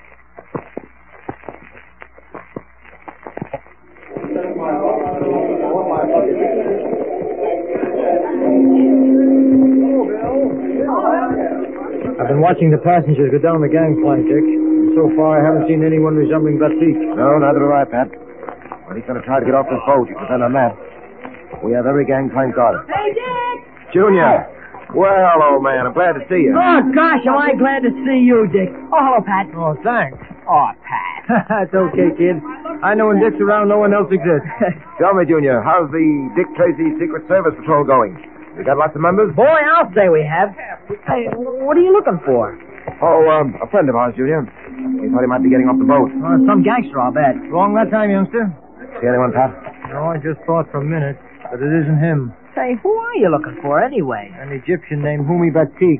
He's been hiding on boat. Wounded a man. He says he did it in self-defense. We've got to get him. Dick, are you limping? Well, he shot, Junior. Shot by the Egyptian, huh? Yeah. Say, Dick, is it bad? No, it's all right, Junior. Oh, Captain. Hello there, Tracy. Any luck? No, none as yet. Well, I hope he hasn't got past us. But I don't see how he could. I've got men stationed all over the place. Humi Batik isn't hard to recognize with that yellow face of his. There are two things that puzzle me, Captain. Where is Humi Batik hiding, and where is the Black Pearl? I searched Small's effects thoroughly and couldn't find it. Well, I'd give a good deal to know the answers to those questions myself. Hey, Dick, isn't that a body they're bringing off now? Down by the hole there. No, that isn't a body, Junior. That's a mummy case containing a mummy which belonged to the guy who was wounded. A mummy? Oh, gosh. What would be the one place we'd never think of looking? What was that, Tracy? Captain, I may be crazy, but come on. Dick, where you going? I'm going down to have a look at that mummy. But, Dick, you don't actually think he'd be in there, do you? I don't know, Pat. The one place we haven't looked for him. The one place no one would think of looking for him. My heavens, Tracy, I believe you're right. We'll soon know. Here, you. Yeah? Put that mummy case down, will you? Yeah, with pleasure. Boy, they sure built these things in the old days. Weighs a ton. All right, boys, put it down. Okay. There it goes. There we are. Well, I must say, Tracy, you certainly are thorough. Got to hand it to you. I would never have thought of looking in that mummy case. Well, remember, we're not sure he's in there. He may not be, you know. Yeah, there's something to that. But I have a hunch, Pat. A hunch that he is. All right, boys, pry off that lid. Okay. Tracy, okay. Draw your gun, Pat, and stand ready. Right, Dick. You may need it.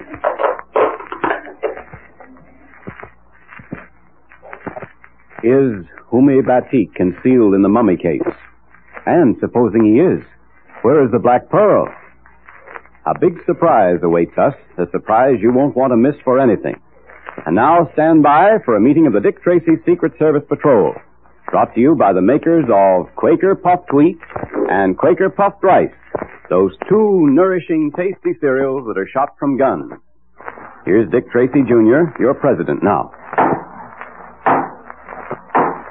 The meeting will now come to order, and today we have another secret code message for you from Dick Tracy. Have you got your pencil and paper ready to take it down? If not, get them right now so you won't miss Dick's secret message. While you're getting your pencil and paper, I want to report a lot of new promotions to the ranks of sergeant and lieutenant. Congratulations, officers of the Dick Tracy Secret Service Patrol. And if you aren't an officer already, start to win your promotion right away. It tells you how in your secret code book. All right, Mr. Quakerman. Here's the secret code message. You ready, everyone? It's prisoner 20, 6, 10, 16. 3, 21. 17, 16, 20, 8, 16, 3. 8, 18, 15, 4. 12, 21, 15, 13, 9, 14. That's a long one, Junior. I think you better repeat it. Okay, here it is again. It's prisoner 20, 6, 10, 16. 3, 21. 17, 16, 20, 8, 16, 3. 8, 18, 15, 4. 12, 21, 15, 13, 9, 14. That's real news for you from Dick Tracy, patrol members. Be sure you decode that message. It's important. And with all the big things that are happening, be sure there's some famous Quaker puffed wheat and Quaker puffed rice in the pantry, so you can get your box tops. Look today to be sure. And if there isn't any, ask Mother to get some at the grocer's, and then you and Mother and Dad can have puffed wheat one day and puffed rice the next, for a delicious variety that really brightens up your breakfast. And don't forget those two swell cereals are shot from guns.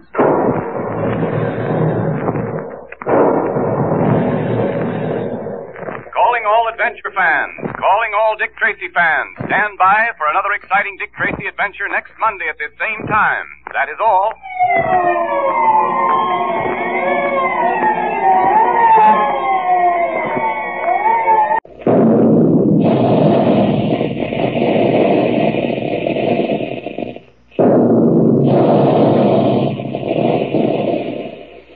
Calling all adventure fans, calling all Dick Tracy fans. Stand by. Dick Tracy is on the air.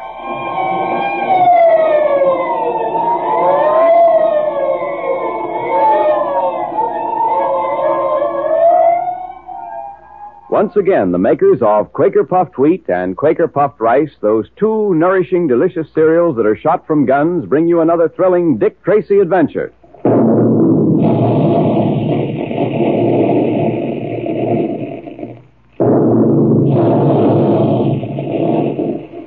Hear those big guns? They're making puffed wheat and puffed rice, those two delicious cereals that are shot from guns right in the Quaker plant to give you nourishing wheat and rice in their most digestible form. The wholesome, sun-ripened grains are actually exploded to 8 times their normal size, and that makes them especially easy to digest, so thousands of boys and girls and grown-ups the country over can get the trigger-fast food energy they need to be as alert and strong as Dick Tracy is, quickly and easily. And you get it in 2 swell breakfasts that taste even better than they look, and boy, they look good. Mother and Dad enjoy puffed wheat and puffed rice, too, because they're so different from ordinary cereals. The plump, crisp, nut-like grains of goodness fairly melt in your mouth. So join that great, happy family of thousands of puffed wheat and puffed rice fans. Ask Mother to get you some Quaker puffed wheat or Quaker puffed rice from the grocer. In our last episode, we learned how Dryden Small, the Egyptologist whom Dick Tracy had been trying to protect, was seriously wounded by Humi Batik, the man with the yellow face. Batik claimed that Small had stolen from the cult of Osiris a black pearl said to be the heart of the god of Osiris. Tracy, who had been shot in the leg while Batik was escaping, is trying to solve 2 problems. Where is Humi Batik, and where is the black pearl of Osiris? As we continue our story, we find ourselves at the pier where the SS Marvania has just docked. Tracy, Pat, and Junior have been watching the passengers disembark, trying to find Humi Batik, when suddenly... Well, I've got to hand it to you, Tracy. I would never have suspected that Humi Batik might be hiding in that mummy case. It would never have occurred to me. Well, we're not sure he's in there yet. He may not be, you know. Yeah, there's something to that. All right, boys, pry out that lid. Okay. Draw your gun, Pat, and stand ready. You may need it. Right. Well, we were wrong. The man with the yellow face isn't here. That's a mummy, all right, Dick. Yes, so it is. Stand back, Junior. Just to be sure, Pat, I think I'll put a bullet in it. No, Tracy. In the name of Osiris, I command you, stop. Dick, It's not a mummy after all. It's Batik, the man with the yellow face. I recognize his voice. Yes, and so do I. I rather suspected he'd be there. Unwind that sheet, boys. Come on, boys, come on. Hurry it up. Come on, pull it inside there. Take the wrappings off his feet. Yeah, they're off now, Mr. Tracy. Thanks. Well, Batik, have you anything to say? What can I say, Mr. Tracy? You have captured me. I bow to you, sir. You had your duty to do as you saw it, Batik, and I had mine. If I was to be caught, I'm glad it was by you, Mr. Tracy. At least you understand and respect my purpose. One thing only do I regret. I did not find the Black Pearl of Osiris before you caught me. Take him to the tombs, Pat. Where are you going? Down to headquarters at once to see Dr. Goldman and get this bullet probed out of my leg. It's beginning to hurt pretty badly. Well, that hurts, I know, Tracy, but I'll have it in a few moments. Go ahead, Dr. Goldman. I can stand it. Gosh, Dick, does it hurt that bad? You sure can take it. Well, it could take almost anything, Junior, if you make up your mind to it. One moment now, Tracy. Can't believe I've got the bullet. There it is. Peculiar-looking thing. Smallest bullet I've ever seen. Yes, I've never seen one quite like it. Cooper, the ballistics expert, would be very much interested in this bullet. I'm very much interested myself. The ballistics department's right across the hall. Why don't you call Cooper in? I'd like him to take this bullet and examine it for markings. Right. Here, I'll put this temporary dressing on. Be back in a moment. That bullet came from Dryden Small's gun, didn't it, Dick? Yes, Junior. Peculiar little gun. Say, Dick, have you got any idea where the Black Pearl of Osiris can be?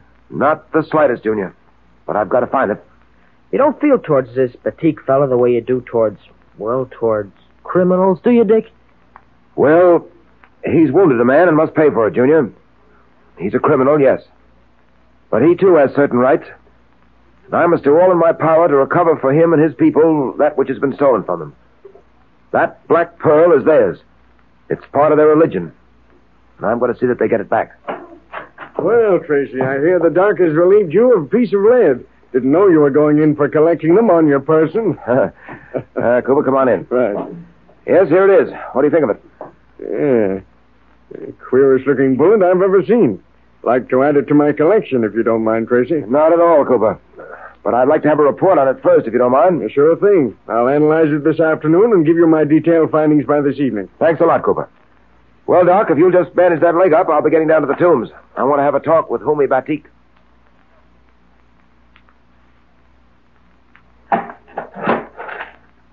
Batik's in cell 4, down this way, Mr. Tracy. Thank you. Come on, Junior. Yeah, right behind you, Dick.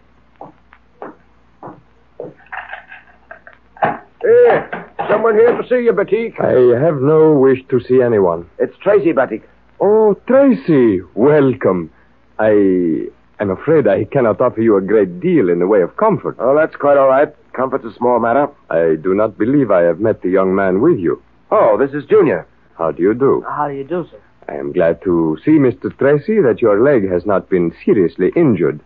I have worried about it. You see, I am not really a criminal.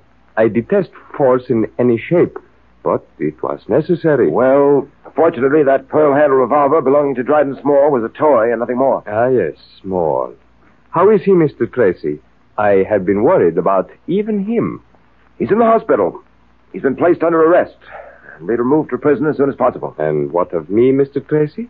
Well, Batik, a board of inquiry is investigating your case now.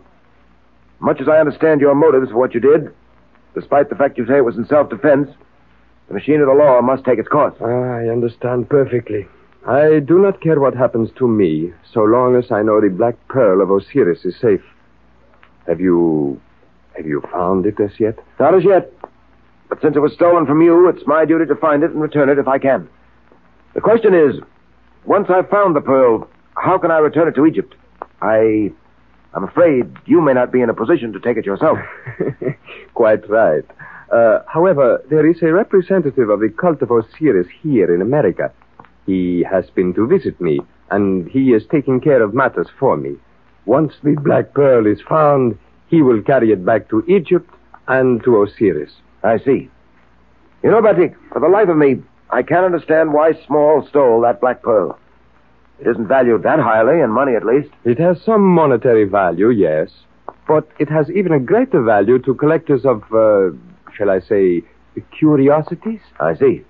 Here in America, there is a group of men who make their living by stealing treasures of art and other things, such as the Black Pearl. These men will stop at nothing to get that Black Pearl. And by the way, let me warn you against these treacherous forces if you should find the Black Pearl. From the moment you get the pearl in your possession, your life will be in danger. If these men are as powerful as you say they are, how did you intend to get the Black Pearl back to Egypt safely? And if I find the pearl, how will your friend hope to get it back safely? You see this ring on my finger, Mr. Tracy? Yes? Gee, that's a strange-looking ring. Has a scarab on top of it. Yes.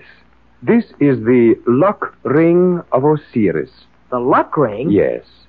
Wherever I am, whatever trouble I may be in, I have but to rub this ring, and Osiris will do what is best for me. You just rub the ring and you have good luck, huh? Precisely, my young friend.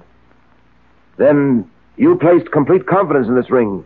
You felt that it would protect the Black Pearl until you reached Egypt. Yes, I have every confidence in it, as should all who own one like it. But it is more than a ring of good luck, Mr. Tracy. Look. Gee, the top comes off. There's a secret compartment in the ring, huh? Ah, yes, a secret compartment made to fit the Black Pearl. I intended to put the pearl in there, seal the ring, and carry it back with me to Egypt in that manner. Well, that would have been a very clever hiding place. Few people would suspect that that fascinating ring contained a secret compartment. Boy, I'd like to have a ring like that. I could carry secret messages in it and everything. After you find the pearl, you will have to keep it with you a few days. A friend of mine will come to you for it. And so, here is my ring. Take it. Keep it with you always. I can only say thank you, Batik. I will continue the search for the Black Pearl. And I have a feeling I'm going to find it. And it's my hope that in a short time you will be able to return once again to your own country, to Egypt, and to Osiris. That is most kind of you, Mr. Tracy. Excuse me, Mr. Tracy. Yes? There's a phone call for you, sir. Oh, I'll be right there. Well, Batik, I'll see you again soon. And thank you for the ring of Osiris. Remember the secret compartment. Remember also that wherever you are, whatever trouble you are in, you have a great friend in Osiris. A great friend worthy of great faith and capable of bringing you good luck at all times. Thanks again. Coming, Junior? Yeah, sure. Gee, that sure is a swell ring. This phone? Yes, Mr. Tracy. Thanks. Hello? Hello, Tracy. Oh, hello, Cooper. What is it? Tracy, come down here to the ballistics bureau as fast as you can. But what is it? What's happened? Tracy, that bullet they took out of your leg is the most amazing bullet I've ever seen, in more ways than one. I can't talk on the phone, but for heaven's sake, get down here as fast as you can. What is Cooper of the Ballistics Bureau so excited about? Why does he want Dick Tracy to come down as fast as he can? Strange adventures await the great detective and his friends. But now it's time for the Dick Tracy Secret Service Patrol meeting. And the makers of Quaker Puffed Wheat and Quaker Puffed Rice, those specially delicious, nourishing cereals, invite you to attend. Here's Dick Tracy, Jr., your patrol president now. The meeting will now come to order. Say, wasn't that some ring that Homie Batik gave to Dick? Boy, it has lots of lucky symbols on it. And you should see the secret compartment in it. Dick will be always able to use that ring, won't he? You bet.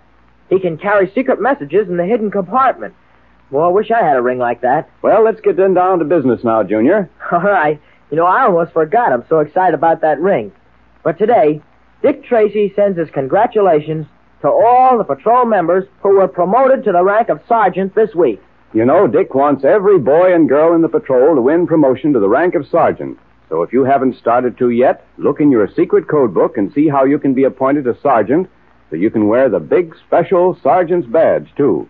But let's not forget, Junior, that Dick Tracy wants every real red-blooded American boy and girl to join the Dick Tracy Secret Service Patrol first. So if you aren't a member now, join right away and show Dick Tracy that you're with him and for him. It's so easy. You just tear off the tops of 2 packages of Quaker Puffed Wheat or Quaker Puffed Rice, or one of each.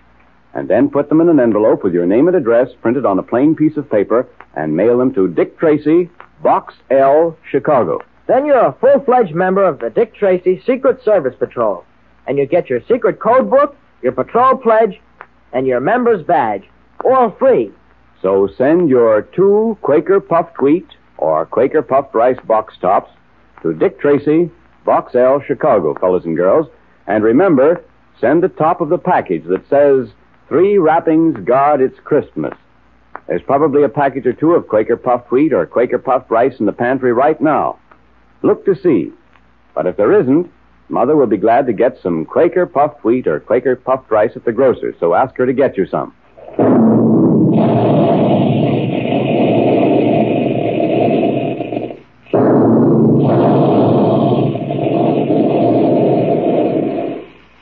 Tell Mother how Quaker Puffed Wheat and Quaker Puffed Rice are shot from guns to make them especially easy to digest, so that you get their trigger-fast food energy more quickly and easily. Ask her to get some for you.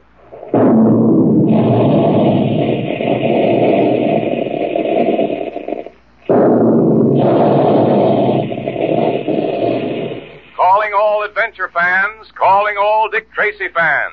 Stand by for another exciting Dick Tracy adventure tomorrow at this same time. That is all.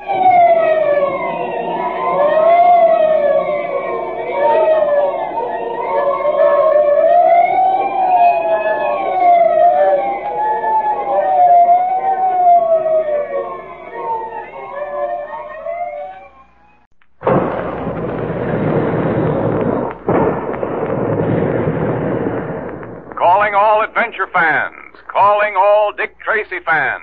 Stand by. Dick Tracy is on the air.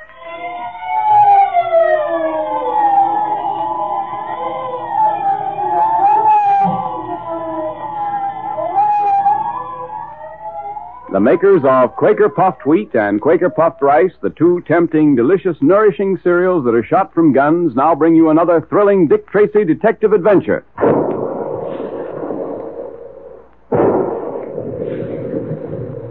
Big guns. Hear them?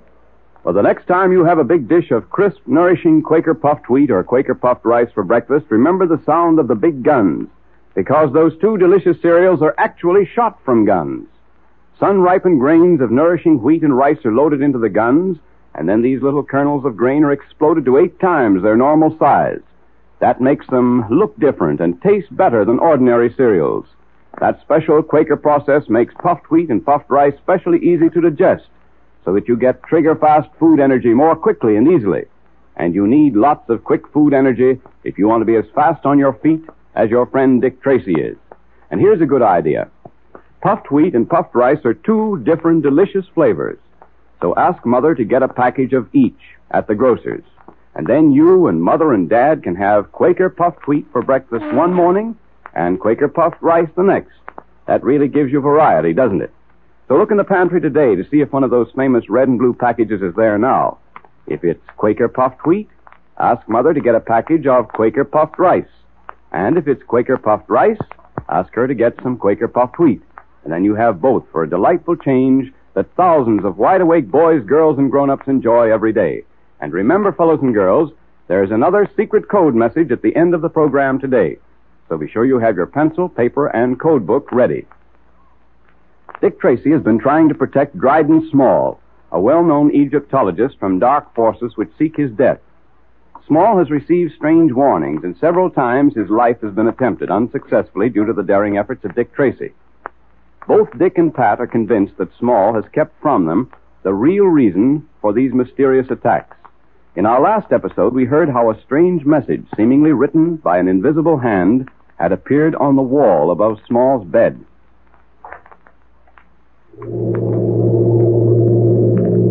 Let's see what the invisible hand is writing. Your hour is at hand. Your end is near. The black pearl of Osiris must shine again. Yes, and look there on the floor. It's another scarab, Tracy. Another scarab. Yes, so I see. Another symbol of death and destruction. Why don't you do something? But it's no use. You can't fight the supernatural. They told me there was a curse upon the tomb of Tutankhamun. I should never have gone into it. All the others who have been in it have come to sudden death. Oh, stop it, Small. There's nothing supernatural here. I know, but Dick, the writing on the wall, we saw the message being written. Yes, sir. And now look, it's beginning to fade. Ghost writing, that's what it is. The handwriting of a ghost. Oh, come, Small. Pull yourself together. This isn't the work of a ghost. The man with the yellow face, whoever he may be, paid a visit to this cabin in our absence. How do you know he was here? Why, it's simple enough. The scarab on the floor, he left it there. The handwriting on the wall, he put it there. No. He might have put the scarab there, but the handwriting, that couldn't have been done by anybody human. We saw the message being written, and there was no one here. Of course there wasn't. The message was written before we got here. We saw it when we turned on the bed lamp. I don't get it, Dick. Pat, put your hand over that lamp, about 6 inches away. All right. I've got it there now. What do you feel? Nothing but heat. Precisely. Heat. The heat from the lamp. Do you recall ever having used heat in connection with invisible messages before, Pat? Oh, why, sure. Say, I get it.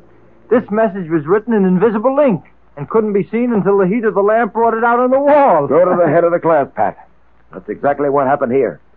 The man with the yellow face wrote his message in invisible ink. Small came in, turned on the lamp, and in half an hour or so, the heat from the lamp brought the message out. There's your supernatural for you, Mr. Small. You make it sound simple.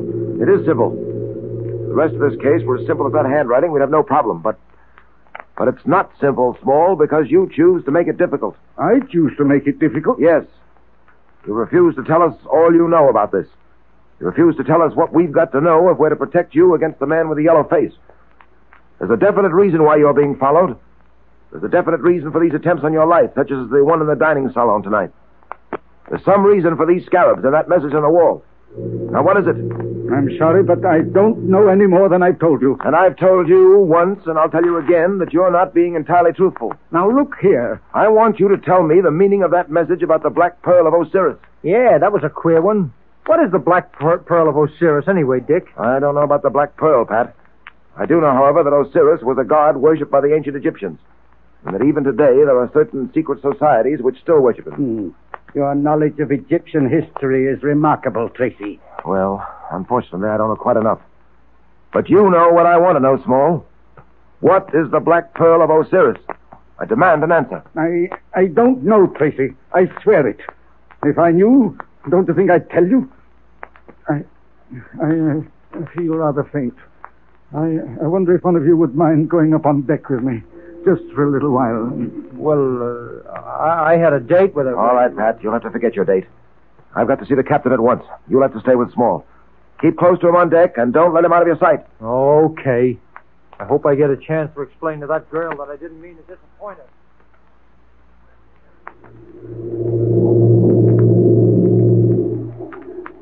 You feel better now, Small? Yes. Yes, Mr. Patton. The air is doing me good. Looks like we're going to have a fog. You can see wisps of it floating past the binnacle light up there. Yes. You know, Small, you really ought to come clean with Tracy. Patton. Yeah? That man leaning against the rail. What? He just looked this way, and his face. Well, what about his face?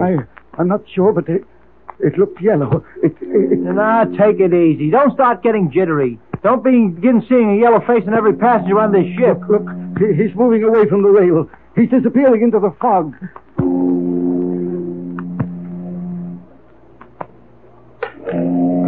What was that? Something dropped at our feet. Yeah, I heard it. Let me see. Hey, here it is. What? Why, say, it looks like a scarab. A scarab? Patton, it's another warning. That was the man with the yellow face. Yeah, we'd better get down and get to your cabin. I'll get in touch with Tracy. No. Not back to the cabin. I'm afraid to go there. Let's stay in the open. Okay, but I better get Tracy here as quick as I can. Come on over by the light. What are you going to do? Well, Dick's in the captain's cabin. I'm going to send him a message. A message in code.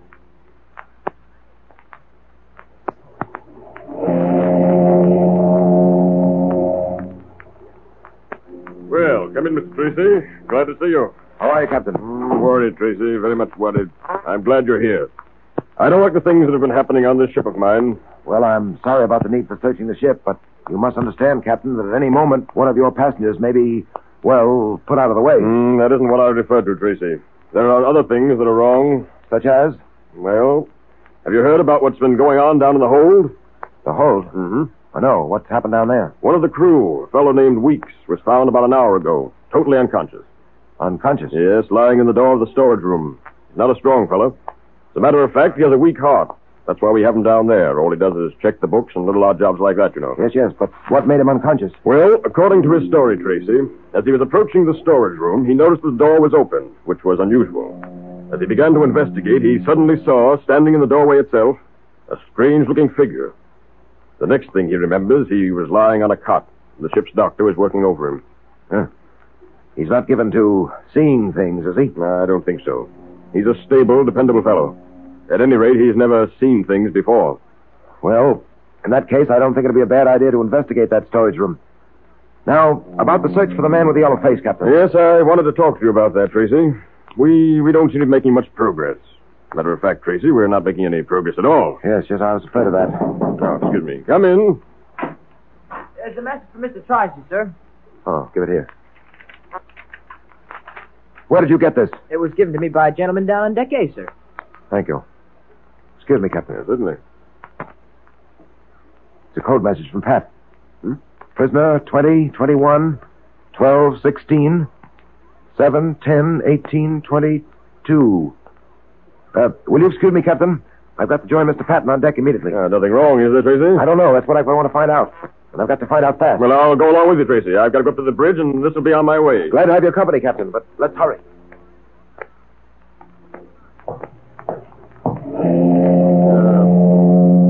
We can take this companionway here, Tracy. It leads down to deck A. Fine.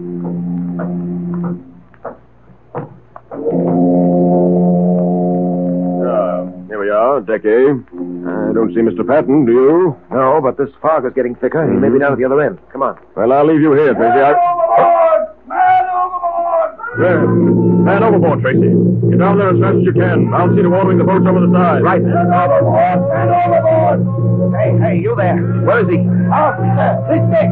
Man overboard! Man overboard! Man overboard! Trident Small. What's happened here? The man with the yellow face. Patton's lost with him. Yes. What happened? Overboard. Patton was thrown overboard. What? Pat overboard? Wait, Tracy, what are you doing? Why are you taking off your coat? Why do you think? I'm going after Pat. Stop! Don't! Another man overboard! Another man! Tracy, they'll both be drowned!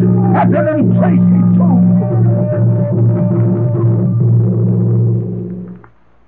Will Dick save Pat? Or has the detective's friend been swallowed up by the black waters in the night? Dick will save him if anyone can. But now the makers of Quaker Puffed Wheat and Quaker Puffed Rice, those two popular, delicious, quick energy-giving cereals that are shot from guns, invite you to attend another meeting of the Dick Tracy Secret Service Patrol. Here comes Dick Tracy, Jr. now.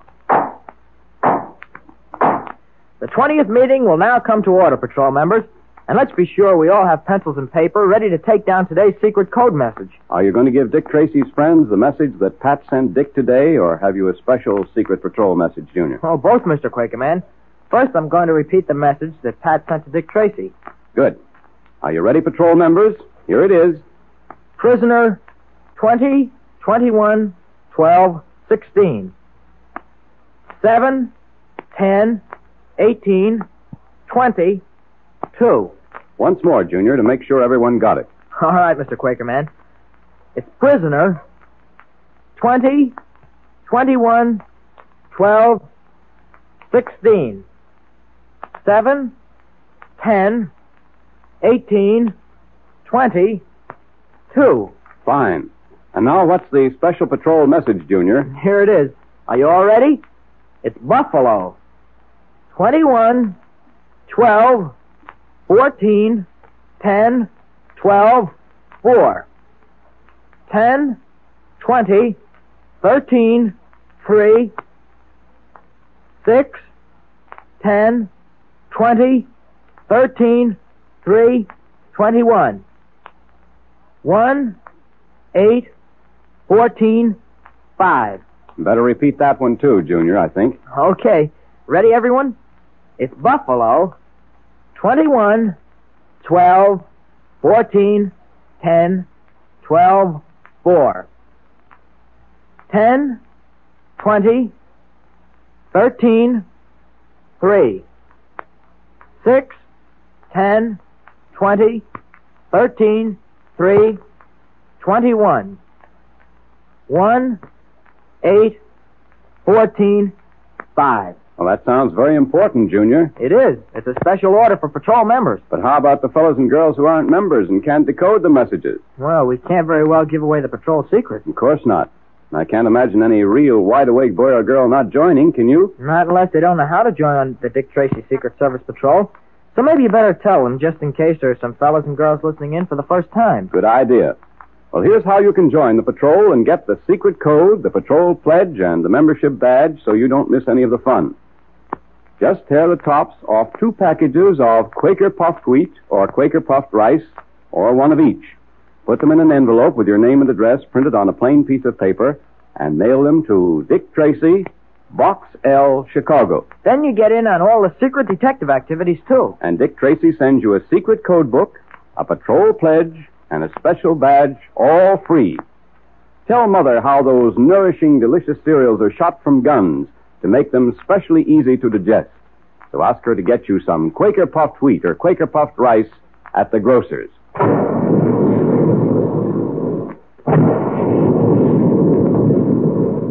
Calling all adventure fans. Calling all Dick Tracy fans. Stand by for another exciting Dick Tracy adventure tomorrow at this same time. That is all.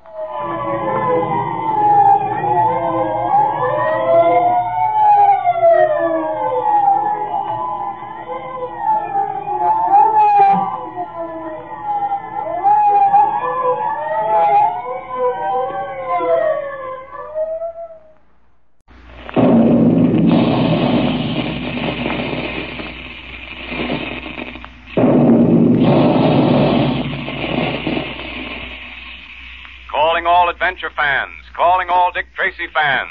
Stand by. Dick Tracy is on the air.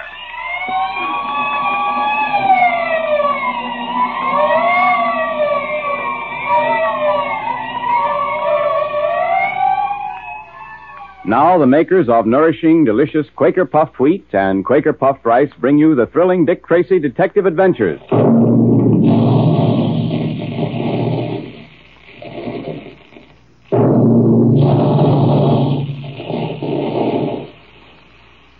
There go the guns. That's the sound that means lots of delicious, nourishing breakfasts for thousands of wide-awake boys and girls and grown-ups every day. That's the sound you hear when puffed wheat and puffed rice are shot from special guns in the Quaker plant to give you wheat and rice in their most digestible form. The grains are actually exploded to 8 times their size. Each tiny, hard-to-digest food cell is unlocked, made specially easy to digest. And that's important, because the easier your food digests, the quicker you get the food energy you need to make you alert in thought and action like Dick Tracy. So tell Mother about that special Quaker process and ask her to get you some Quaker puffed wheat or Quaker puffed rice at the grocer's. Dick Tracy, in search of a black pearl belonging to the Egyptian cult of Osiris, was given a ring containing a secret compartment by Umi Batik, a member of the cult. Batik, whom Tracy had captured, told him that if he found the black pearl, to conceal it in the ring.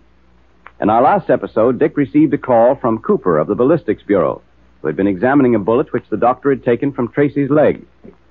It seems that the bullet was peculiar in more ways than one.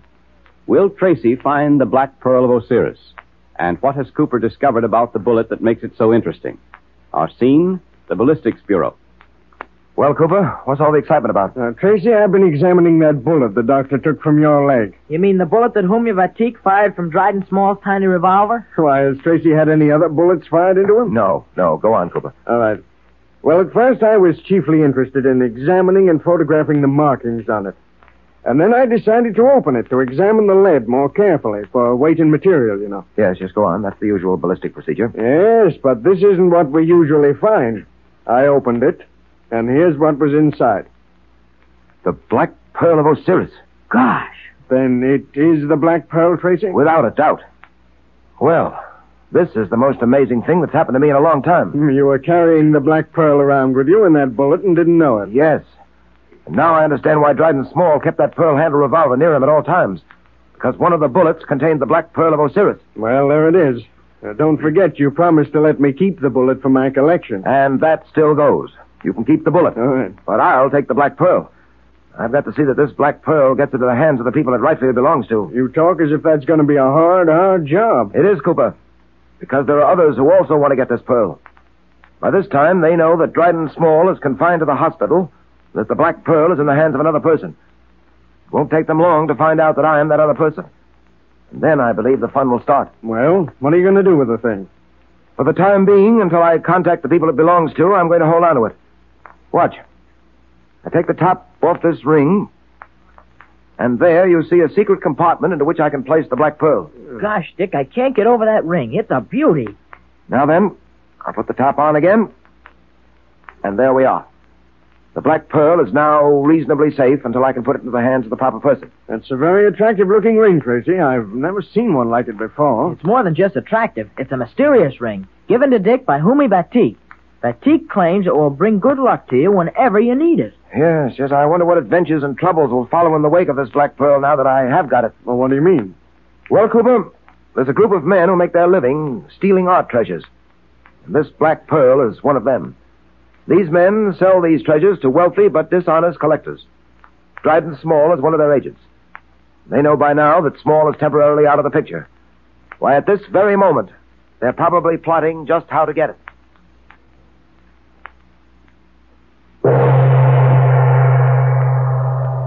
Silence. The High Mogul will speak.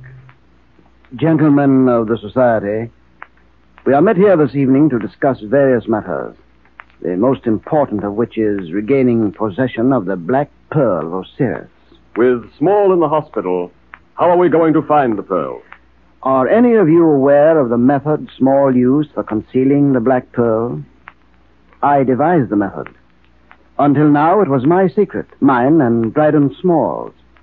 That black pearl, gentlemen, was molded into a special bullet and placed in a special pearl-handled revolver for safe concealment. And who has that revolver now? Dick Tracy. That means, then, we're going to have a hard time getting it. The pearl-handled revolver no longer interests us. You mean the bullet has been fired? Exactly. And the pearl has been found by the Police Ballistic Bureau. It is now in the possession of Dick Tracy. It is being carried in a special secret ring made for it, called the Ring of Osiris. A secret ring? We have two objectives now. One, the black pearl of Osiris. The other, the secret ring of Osiris. I would like to have it in my possession. And how are you going to get it, Mogul? Well, we number among us, as you know, a gentleman from Madagascar. Will you step forward, Remo? I am yours to command, High Mogul. Remo, you came to us with a reputation. You are supposed to be extremely expert with the silken cord. Is that not so? I am proud of my reputation. Well, you will need all your skill and knowledge, for, let me warn you, Dick Tracy is no ordinary victim. He's a man of great physical strength and great mental resources. Perhaps he will prove too powerful and clever for you. No one escapes the silken cord of death. How will you go about your work, Remo? I shall bide my time. I shall hide in the rear of Tracy's car at such time when I know he will be alone in that car. But how will you know this? I shall climb to Tracy's window. I shall keep close check upon Tracy from there.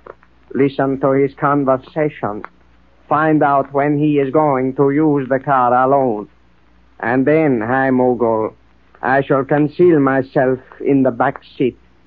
At the right moment, I will leap upon Dick Tracy. Then we can depend on you? Have no doubt of that. I have never failed. Once the silken cord has fallen, Tracy will be no more. Dick,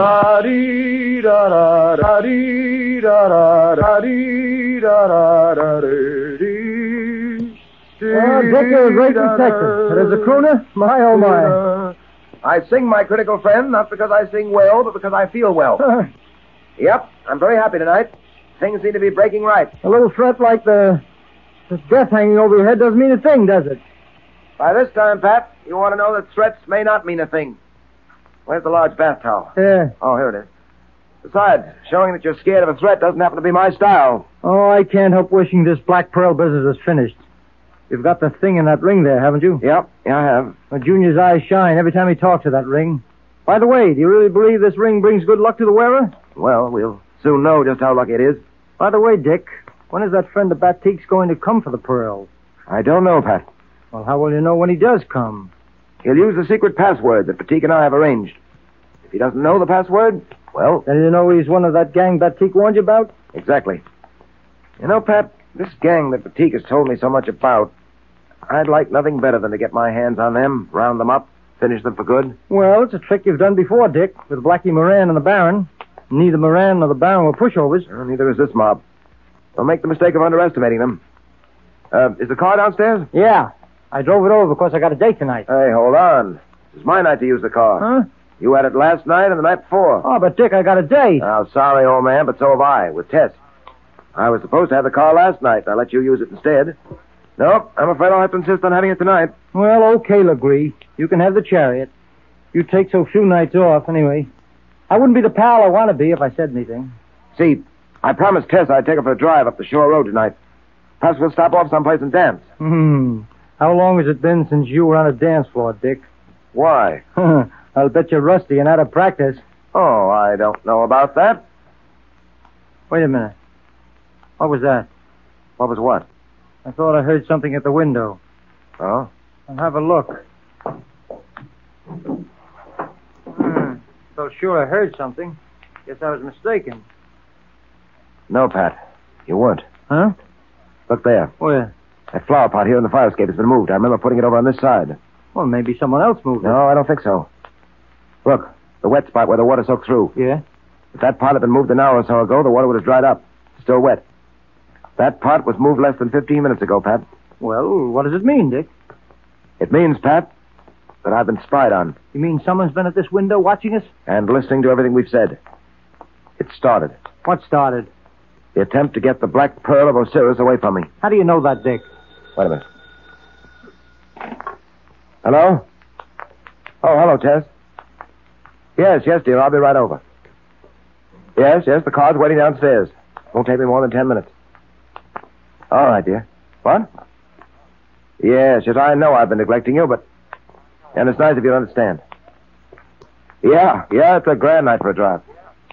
Right. Goodbye, dear. Now listen, Dick, be careful, will you? Anything may happen. Don't worry, Pat. It'll be all right. But I am worried about you.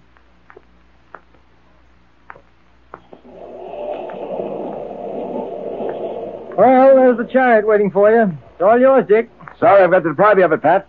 Can I drop you anywhere? No, I'll walk. It's not far from Irene's house. See you tomorrow, Dick. Take care of yourself, will you? I've always managed to.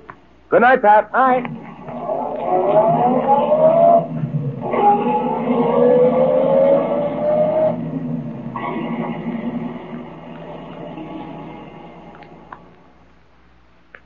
We know, but Tracy does not, that Remo lies concealed in the back of Tracy's car while the detective drives to Tess Trueheart's home. Will Remo succeed in his devilish scheme? Tracy is on the spot. Well, let's hope the secret ring of Osiris will really guard the pearl for Tracy, because he'll certainly need luck to escape this time. And now for our Dick Tracy Secret Service Patrol meeting, which the makers of tasty, nourishing Quaker puffed wheat and Quaker puffed rice invite every active, alert boy and girl to attend. So stand by, because here's Dick Tracy Jr. now. The meeting will now come to order, and today we have a special announcement for you from Dick Tracy. Yes. Dick has asked us to tell you patrol members that he has a big surprise for you. And he's going to tell you all about it on Friday. He won't even tell me now. Nor me. But if Dick has something up his sleeve for all the patrol members, you can be sure it's well worthwhile waiting a few days for. And that's another thing, fellas and girls.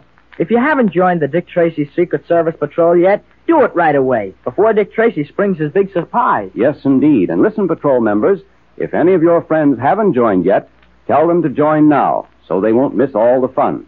Why don't you tell everyone how to join the patrol, Mr. Quaker Man? Just in case some of the fellas and girls don't know. All right, Junior. Here's all you do, boys and girls.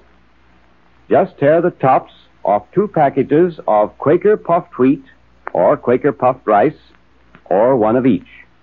Then mail the 2 box tops with your name and address printed on a plain piece of paper to Dick Tracy, Box L, Chicago. Remember the address. It's Dick Tracy, Box L, Chicago. Right. And listen, patrol members, if I were you, I would start saving Quaker Puffed Wheat and Quaker Puffed Rice box tops right now. You'll be mighty glad you did when Dick Tracy tells us what his big surprise is. As soon as one of those famous red and blue packages of Quaker Puffed Wheat or Quaker Puffed Rice is empty, tear off the top and save it. Be sure it's the top panel that says, 3 wrappings guard its crispness. Look in the pantry today to see if there's some there now. If not, ask Mother to get you some Quaker Puffed Wheat and Quaker Puffed Rice at the grocer's.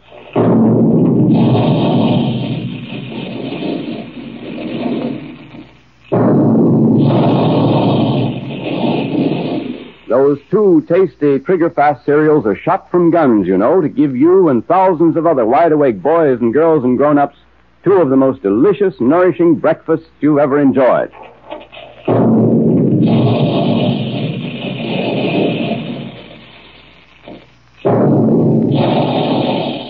Calling all adventure fans, calling all Dick Tracy fans. Stand by for another exciting Dick Tracy adventure tomorrow at this same time. That is all.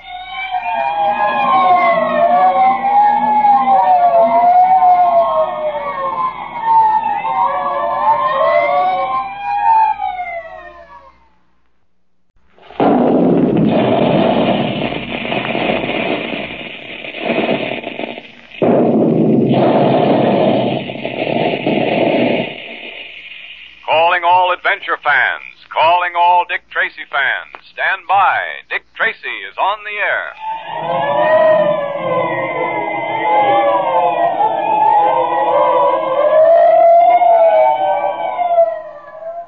Now, the makers of Quaker Puffed Wheat and Quaker Puffed Rice, those 2 delicious, easy-to-digest cereals that are shot from guns, bring you another thrilling Dick Tracy adventure.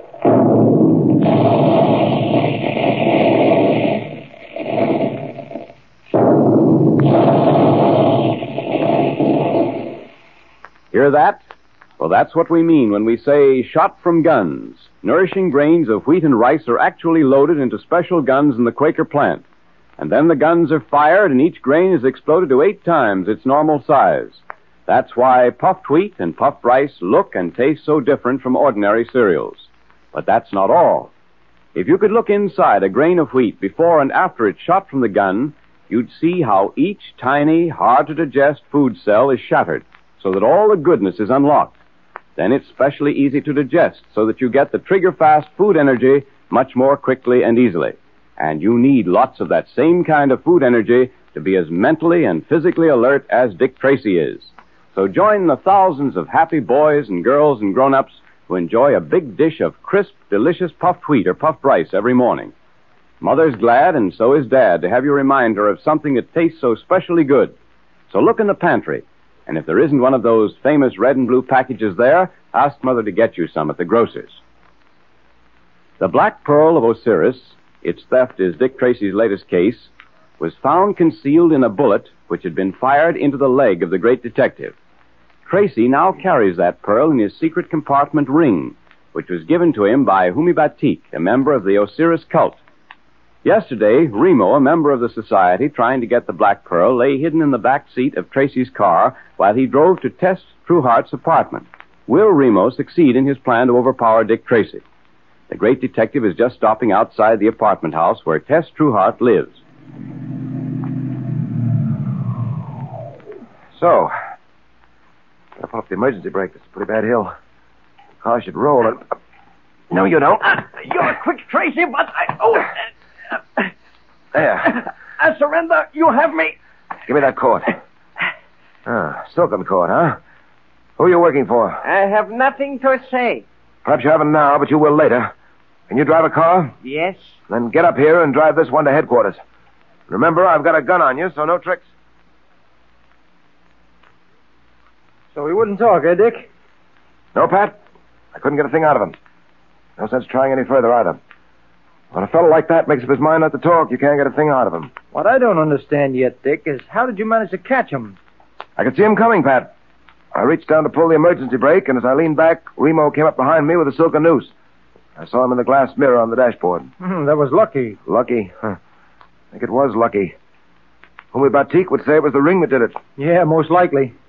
Well, Pat, I'm afraid it's going to take more than luck to win out against the men who are trying to get their hands on this ring and the black pearl that it contains. Well, after tonight's experience, I can believe that all right. They were willing to kill you to get hold of it. This black pearl must be worth a small fortune. Hey, pardon me, Pat. Yes? There's a man to see you, sir. Who is he? What's he want? He says he comes from Humi Batik. Ah, send him in. This must be the fellow we've been waiting for, Pat. The agent from Humi Batik who's to take the black pearl back to Egypt. Oh, come in, please. Thank you, Mr. Tracy. You know who I am? You're a member of the cult of Osiris, is that so? The cult of the scarab? Yes, that is true. Batik tells me you have the black pearl. It is that I have come for. May I have it, please? I can't give you the black pearl just yet. Why is that? You have it in that ring on your finger, have you not? Batik told you to keep it in that ring. When I'm protecting something, I do it in my own way, thank you.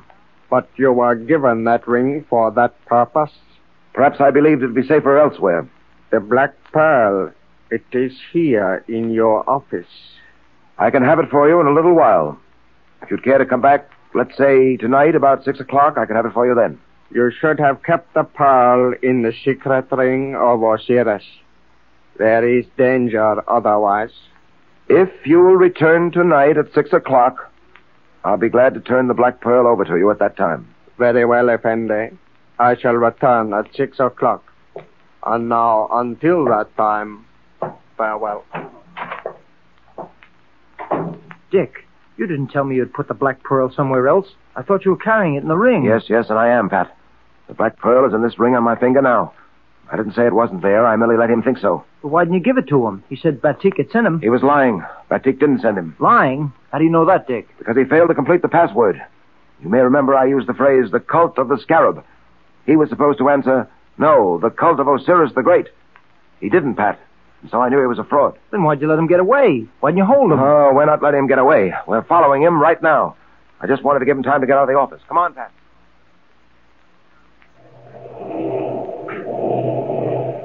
He's getting into that cab. Yeah, a taxi. Where to, mister? Follow that cab up ahead. Keep it a safe distance. I don't want them to know we're following. Hey, wait a minute. I don't want to get mixed up in no kind of trouble. I'm Dick Tracy. My badge. Dick Tracy? Holy smoke. Okay, sir, anything you say.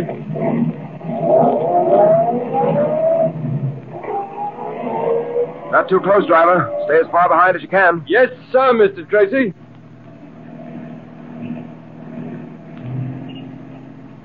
Traffic's pretty thick, Mr. Tracy. Well, don't lose that cab, whatever you do. No, she stopped up ahead for a red light. Traffic sure is heavy today. I can just see the top of her. Don't lose her. Hang on to her. Don't worry, I won't lose her.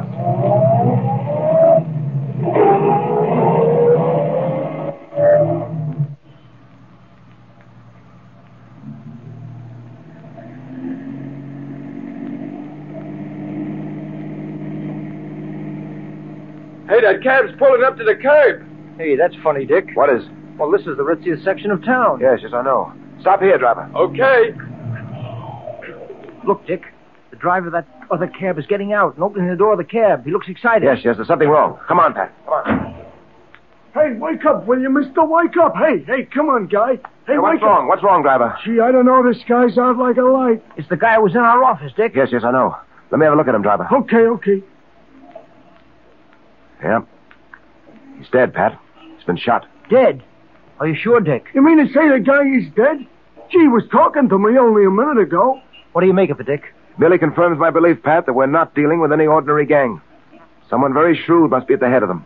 Shrewd enough to anticipate all eventualities. You mean he knew we might follow this guy? Apparently. He wasn't taking any chances. He realized the trick might not come off, and so he had this fellow watched. Those who were watching him realized we were following and managed to kill this man. Probably with an air rifle in that traffic jam we passed through not long ago. Hey, listen, buddy, I ain't gonna get in no trouble, am I? Nothing to worry about, driver. You say this is the address he gave you? Yeah, this is the address all right there. Well, in that case, we're all right, Dick. This must be the headquarters of the gang. I doubt it, Pat. I doubt it very much. He probably gave the wrong address. We'll have a try at it anyway. I'll have every house in this block investigated by the special squad. But I doubt if anything will come of it. I doubt it very much. Ah, Mr. Tracy, welcome. Welcome to my very poor abode. Hello, Batik. Well, you won't be in this very poor abode long. The Board of Inquiry is working overtime on your case. You have been very kind, Mr. Tracy. The blessings of Osiris be upon you. Thank you, Batik. By the way, you might be interested to know that an agent of the society tried to get the pearl. Oh, the fiends. They will stop at nothing. I am so glad I gave you that ring. You are carrying the black pearl with you, of course? Yes, it's right here in this ring. I would like to see it, if I may. Oh, certainly. I'll take the top of the ring off and... There. Osiris be praised. How wonderful to have the black pearl in our possession once again. Oh, Mr. Tracy, how can I thank you? How can I put into words my gratitude? Don't bother, Batik. I'm only doing what I promised to do. Tell me, when will your agent call on me for the black pearl? Oh, very soon. He is busy on other matters at the moment. The way must be made clear for carrying the black pearl back to Egypt. When that has been done, he will come to you. Also, he is engaged on another matter, a matter of great importance to the young man, Junior. Junior? It is obvious you think highly of that youngster, that you have the highest regard for him. Oh, that's true enough. I shall have a surprise for your young friend in a few days, I hope. I am sure he will be very pleased. Well, you can't tell me about it now, I suppose. Well... Don't. I think I can guess. Well, Batik, I must leave you now. Depend on it, the black pearl is safe in my keeping, and I shall guard it carefully. Farewell, my friend, and many thanks to you for all your kindness.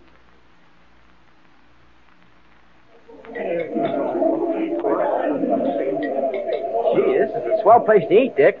Are we going to have lobster tonight? Not for you, Junior. Huh? Lobster's just a trifle too hard on a young system like yours. Oh, listen, I'm not a kid anymore, Dick. Well, if you can't have lobster, Junior, Dick and I won't have it either, eh, Dick? Right. We'll have a couple of chops instead. By the way, Junior, Humi Batik told me he'd have a surprise for you in a few days. A surprise for me, Dick? Gee, I wonder what it can be. Well, I dare say you'll find out soon enough. He's a swell guy. Hope nothing happens to him, Dick. So do I. I'm going to make it my business to be in court when the trial comes up. I'm sure you'll be able to help him, won't you, Dick? Well, nothing came for our search this afternoon, as you know, Dick. We went through every house in that block. Rather suspected you wouldn't find anything. I was sure that fellow had given the wrong address. Well, let's forget about the black pearl and everything else for the next hour and enjoy our dinner. Or can we forget? What do you mean, Dick? I mean, we're being watched, Pat. Huh? 4 different tables around us. Certain shady-looking gentry have not taken their eyes off us. Don't look up now. No, but what do you think we ought to do? Trying to formulate a plan. They're undoubtedly after the ring and the black pearl. We're surrounded, Pat. I can see that now. Well, we've got to do something, Dick. I'll say. Get ready for trouble, Pat. We're going to have plenty of it. We try to leave this restaurant. Surrounded by agents of the man who is trying to gain the black pearl for himself, Dick Tracy, Pat, and Junior are in a pretty bad spot. Will they escape? Well, let us hope so. But now it's time for our Dick Tracy Secret Service Patrol meeting, which the members of Tempting, Tasty, Nourishing Quaker Puffed Wheat and Quaker Puffed Rice especially invite you to attend. All right, Junior, we're ready. The meeting will now come to order. Say, Junior, has Dick Tracy told you what his big surprise is? No, Mr. Quaker Man. I've tried to guess, but Dick says no to everything I can think of. Same here, but I know it's something really swell from the way he talks about it. It's for all the patrol members, too. Boy, I can hardly wait. Well, you won't have to wait long, Junior. And we ought to be sure that every wide-awake boy and girl joins the patrol before Dick springs his big surprise on Friday. That's right. And you patrol members ought to make sure that all your friends join, too, so they don't miss all our fun. Good idea. And be sure to tell them how to join the Dick Tracy Secret Service Patrol. You remember you send 2 Quaker Puffed Wheat or Quaker Puffed Rice box tops, or one of each with your name and address, to Dick Tracy, Box L, Chicago. Isn't that easy? Then Dick Tracy sends you the secret code book, the patrol pledge, and member's badge, all free. So if you aren't a member now, send your 2 Quaker Puffed Wheat or Quaker Puffed Rice box tops to Dick Tracy, Box L, Chicago, right away. Look to see if there's some Quaker puffed wheat or Quaker puffed rice in the pantry right now. And as soon as your packages are empty, tear off the tops and save them for the big surprise Dick Tracy is planning for you. Remember, it's the top panel that says, 3 wrappings guard its crispness. And that's right. Those famous red and blue packages are triple sealed to keep the tempting, nourishing grains of Quaker puffed wheat and Quaker puffed rice crisp, plump, and fresh as can be for you. And if you don't see any Quaker puffed wheat or Quaker puffed rice in the pantry now, remind Mother to get some for you at the grocer's.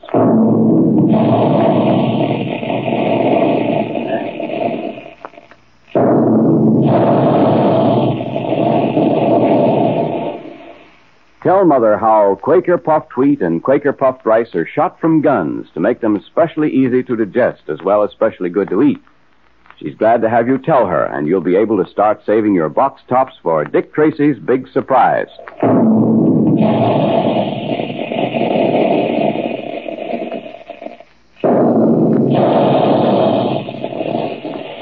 Calling all adventure fans, calling all Dick Tracy fans. Stand by for another exciting Dick Tracy adventure tomorrow at this same time. That is all.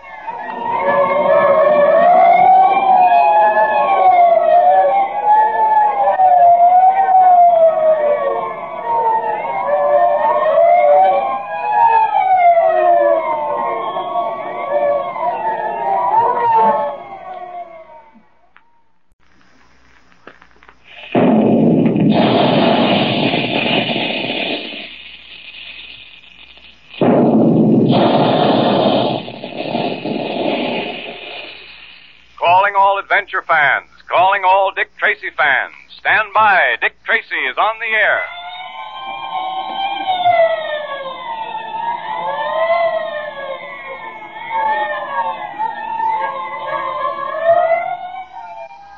The makers of Quaker puffed wheat and Quaker puffed rice, those delicious, nourishing cereals that are shot from guns, bring you another thrilling Dick Tracy adventure.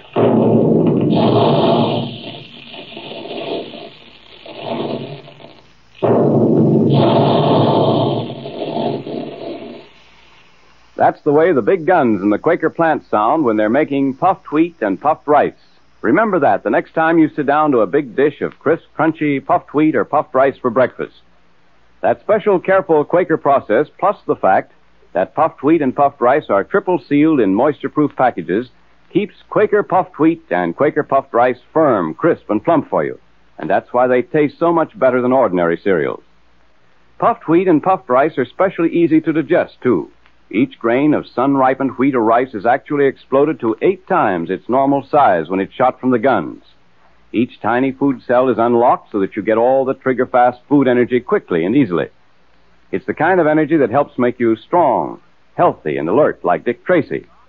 So join the thousands of happy puffed wheat and puffed rice fans, and if there isn't one of those famous red and blue packages in the pantry now, be sure to remind Mother to ask the grocer for some Quaker puffed wheat or Quaker puffed rice. And remember, there'll be a secret code message today, so have your pencil and paper ready. The black pearl of Osiris, belonging to an Egyptian society dedicated to the worship of the ancient god Osiris, is desired by a band of thieves and murderers. Dick Tracy has concealed the pearl in the secret compartment of a mysterious ring given to him by Umibatik of the cult of Osiris, who told Dick it would bring him good luck. In our last episode, we heard how Dick, Pat, and Junior, while dining in a restaurant, suddenly realized they were surrounded by henchmen of the murderous band. I've noticed, Pat, that we're being watched. 4 different tables around us. Certain shady-looking gentry have not taken their eyes off us. Don't look up now. No, I won't. What do you think we ought to do? Well, I'm trying to formulate a plan. We're undoubtedly after the ring and the black pearl. Yes, we're surrounded, Pat. I can see that now. We've got to do something, Dick. I'll say. Get ready for trouble. We're going to have plenty of them. We try to leave this restaurant. Go on with your dinner, both of you. Pay no attention. Okay. Pretend you haven't noticed a thing. What? This dinner's got to end sometime, Dick. Yes, I know, Junior. For that time, let's hope we'll dig up an idea that'll get us out of here safely.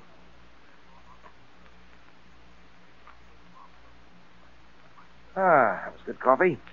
Finished, Pat? Yeah, I'm finished.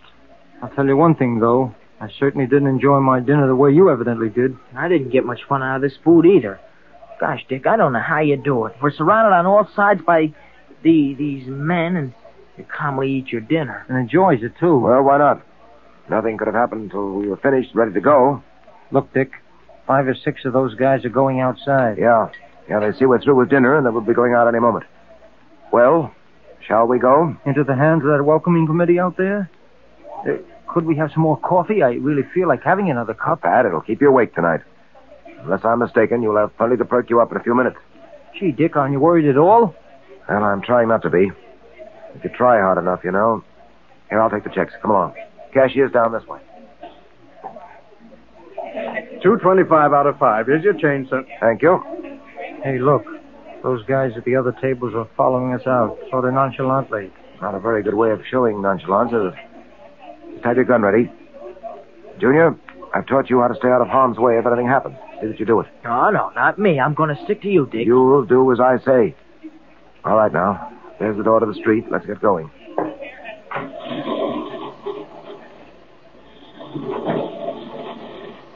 Well, there's the car. Yeah, and a couple of fellows leaning against the fenders. Come on. Just a minute, buddy. Just a minute. This your car?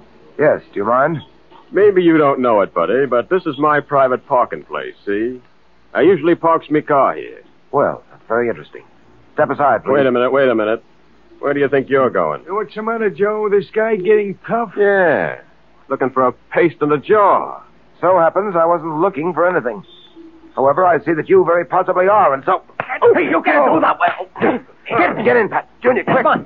Get him, boys. Get him. Here they come, Dick. Let him have it, Pat. Keep behind me, Junior. That's the old featherweight. The ring did it. They're trying to get the ring. Keep slugging and stop talking. Get him, you guys. The cops, they're coming, Dick. Yeah.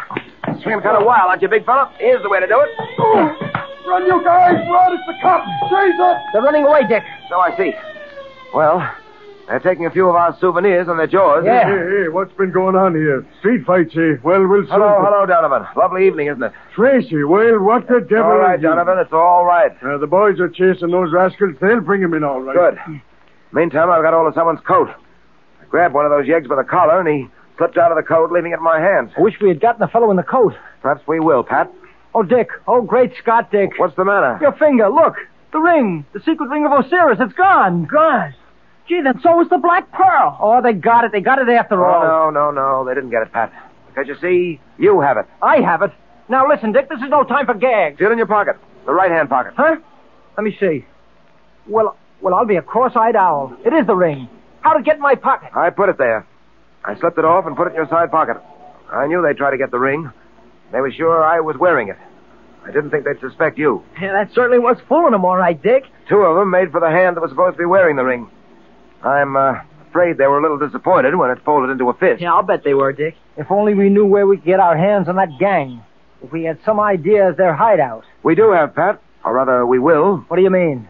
We've got the clue we've been looking for. And now, once again, we can take the offensive. I much prefer it as a fighting move to watching and having to be on the defensive. What is the clue you're talking about, Dick? This coat, Pat. The coat I took away from one of those gangsters. Well, I don't get it. How can a coat help us find the gangster's hideout? Well, of course, I'm not sure it will, but I'm going to have a try. Come on, let's get down to my private laboratory at headquarters. Why your private laboratory? There are certain things there I need, Pat, including a vacuum cleaner. A vacuum cleaner? Hey, as I said before... I know. You don't get it, but you will.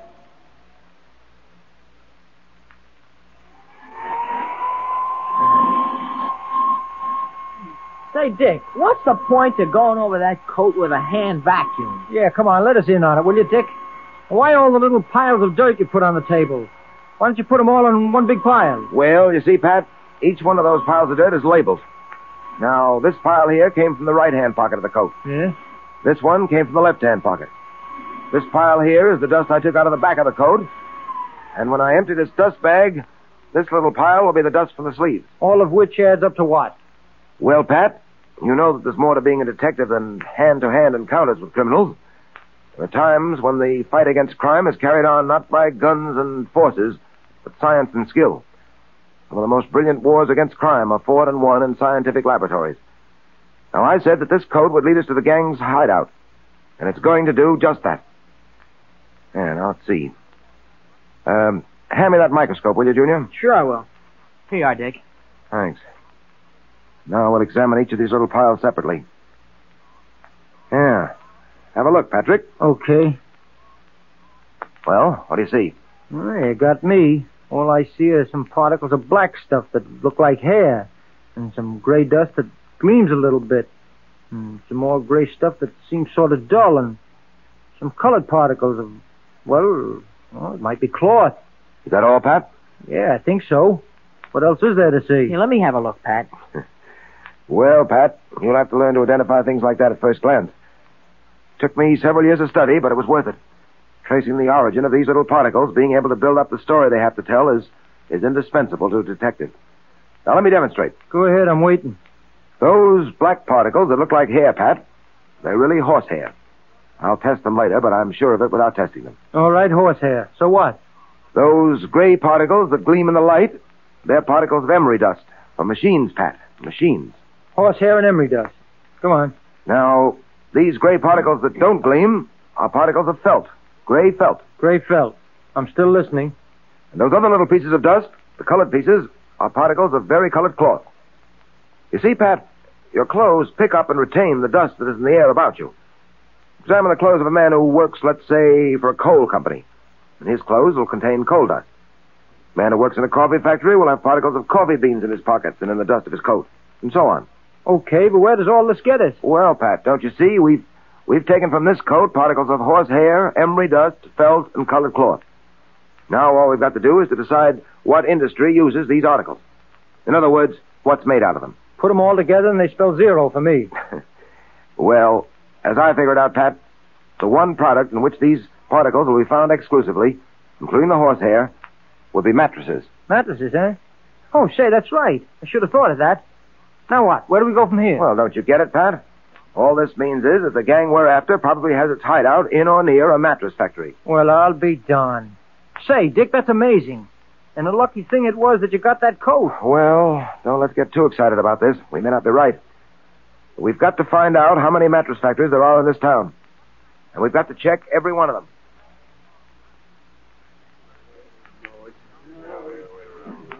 But it's getting pretty late, Tracy. How long do you intend to stay at headquarters and keep these men here? We'll have to wait until I hear from Pat. We've discovered that there are only 3 mattress factories in town. There are 3 squads out now. Pat's in charge of the squad on Clay Street, and he's going to report back to me the moment he gets what we're looking for. And what are you looking for? Proof that one of those factories is being used as a hideout by the gang we're after. Factories are being watched very closely. They're supposed to be shut at this time of night. If the boys see anyone prowling near one of them, entering the building, they'll know that that's the one we want. Will Pat telephone? Yes. I've told him to use the code. We're taking no chances on a slip-up. Swell idea. Well, Tracy, I hope you're right about this mattress factory business. I know you're a bug on scientific detection and all that, and you've always been right in the past. We'll just have to wait and see. Yes? Patton speaking. Go ahead, Pat. Buffalo, 14, 1, 11, 18, 21, 4, and hurry. Right. Let's see that code book. Buffalo, 14, 1, 11, 18, 20... Wait a minute, that's the end of that word. Buffalo, 14, 1, 11, 18, 21, 4. Just what I've been waiting for. All right, men, let's get going. Is Dick Tracy on the right trail at last? Will he bring the thieves to justice? And what was the code message that Pat sent over the phone? Well, you'll know in a minute, because it's time for our Dick Tracy Secret Service Patrol meeting, brought to you by the makers of Quaker Puffed Wheat and Quaker Puffed Rice. Those 2 specially delicious, specially nourishing cereals that are shot from guns. Okay, Junior. The meeting will now come to order. So get your pencil and paper ready, patrol member, because Junior is going to repeat the secret code message that Pat sent Dick Tracy today. Are you all ready? Here's the message. It's Buffalo, 14, 1, 11, 18, 21, 4. Better repeat it, Junior, so all the patrol members are sure to get it. Okay, Mr. Quakerman. Are you ready, members? It's Buffalo, 14, 1, 11, 18, 21, 4. Now, when you decode that secret message, you'll know where Dick Tracy is headed on the trail of the High Mogo. And here's some extra good news, patrol members. Dick Tracy is going to tell us all about that big surprise tomorrow. Isn't that great? So be sure you're listening in, patrol members. Believe me, it's something you just wouldn't miss for anything. Do you know what it is, Mr. Quaker Man? Yes, Junior, but I promised Dick I wouldn't tell a soul. Ah, come on, you can tell me. No, Junior, you'll have to wait till tomorrow, too. All I can say is, start saving Quaker Puffed Wheat and Quaker Puffed Rice box tops right now, because you'll certainly wish you had when Dick Tracy tells you what that big surprise is. Boy, I can hardly wait. And here's another thing, boys and girls. Every box top you save also means a lot of delicious, quick energy breakfasts for you and Mother and Dad. So have Quaker Puffed Wheat one day and Quaker Puffed Rice the next, the way thousands of boys and girls and grown-ups do. And that gives you a grand taste variety because there are two different delicious flavors of the famous cereals that are shot from guns.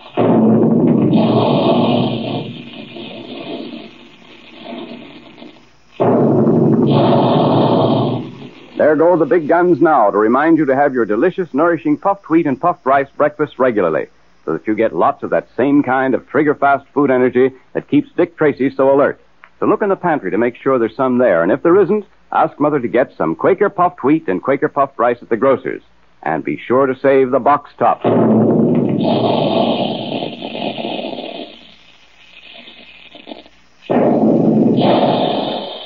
Calling all adventure fans, calling all Dick Tracy fans. Stand by for another exciting Dick Tracy adventure tomorrow at this same time. That is all.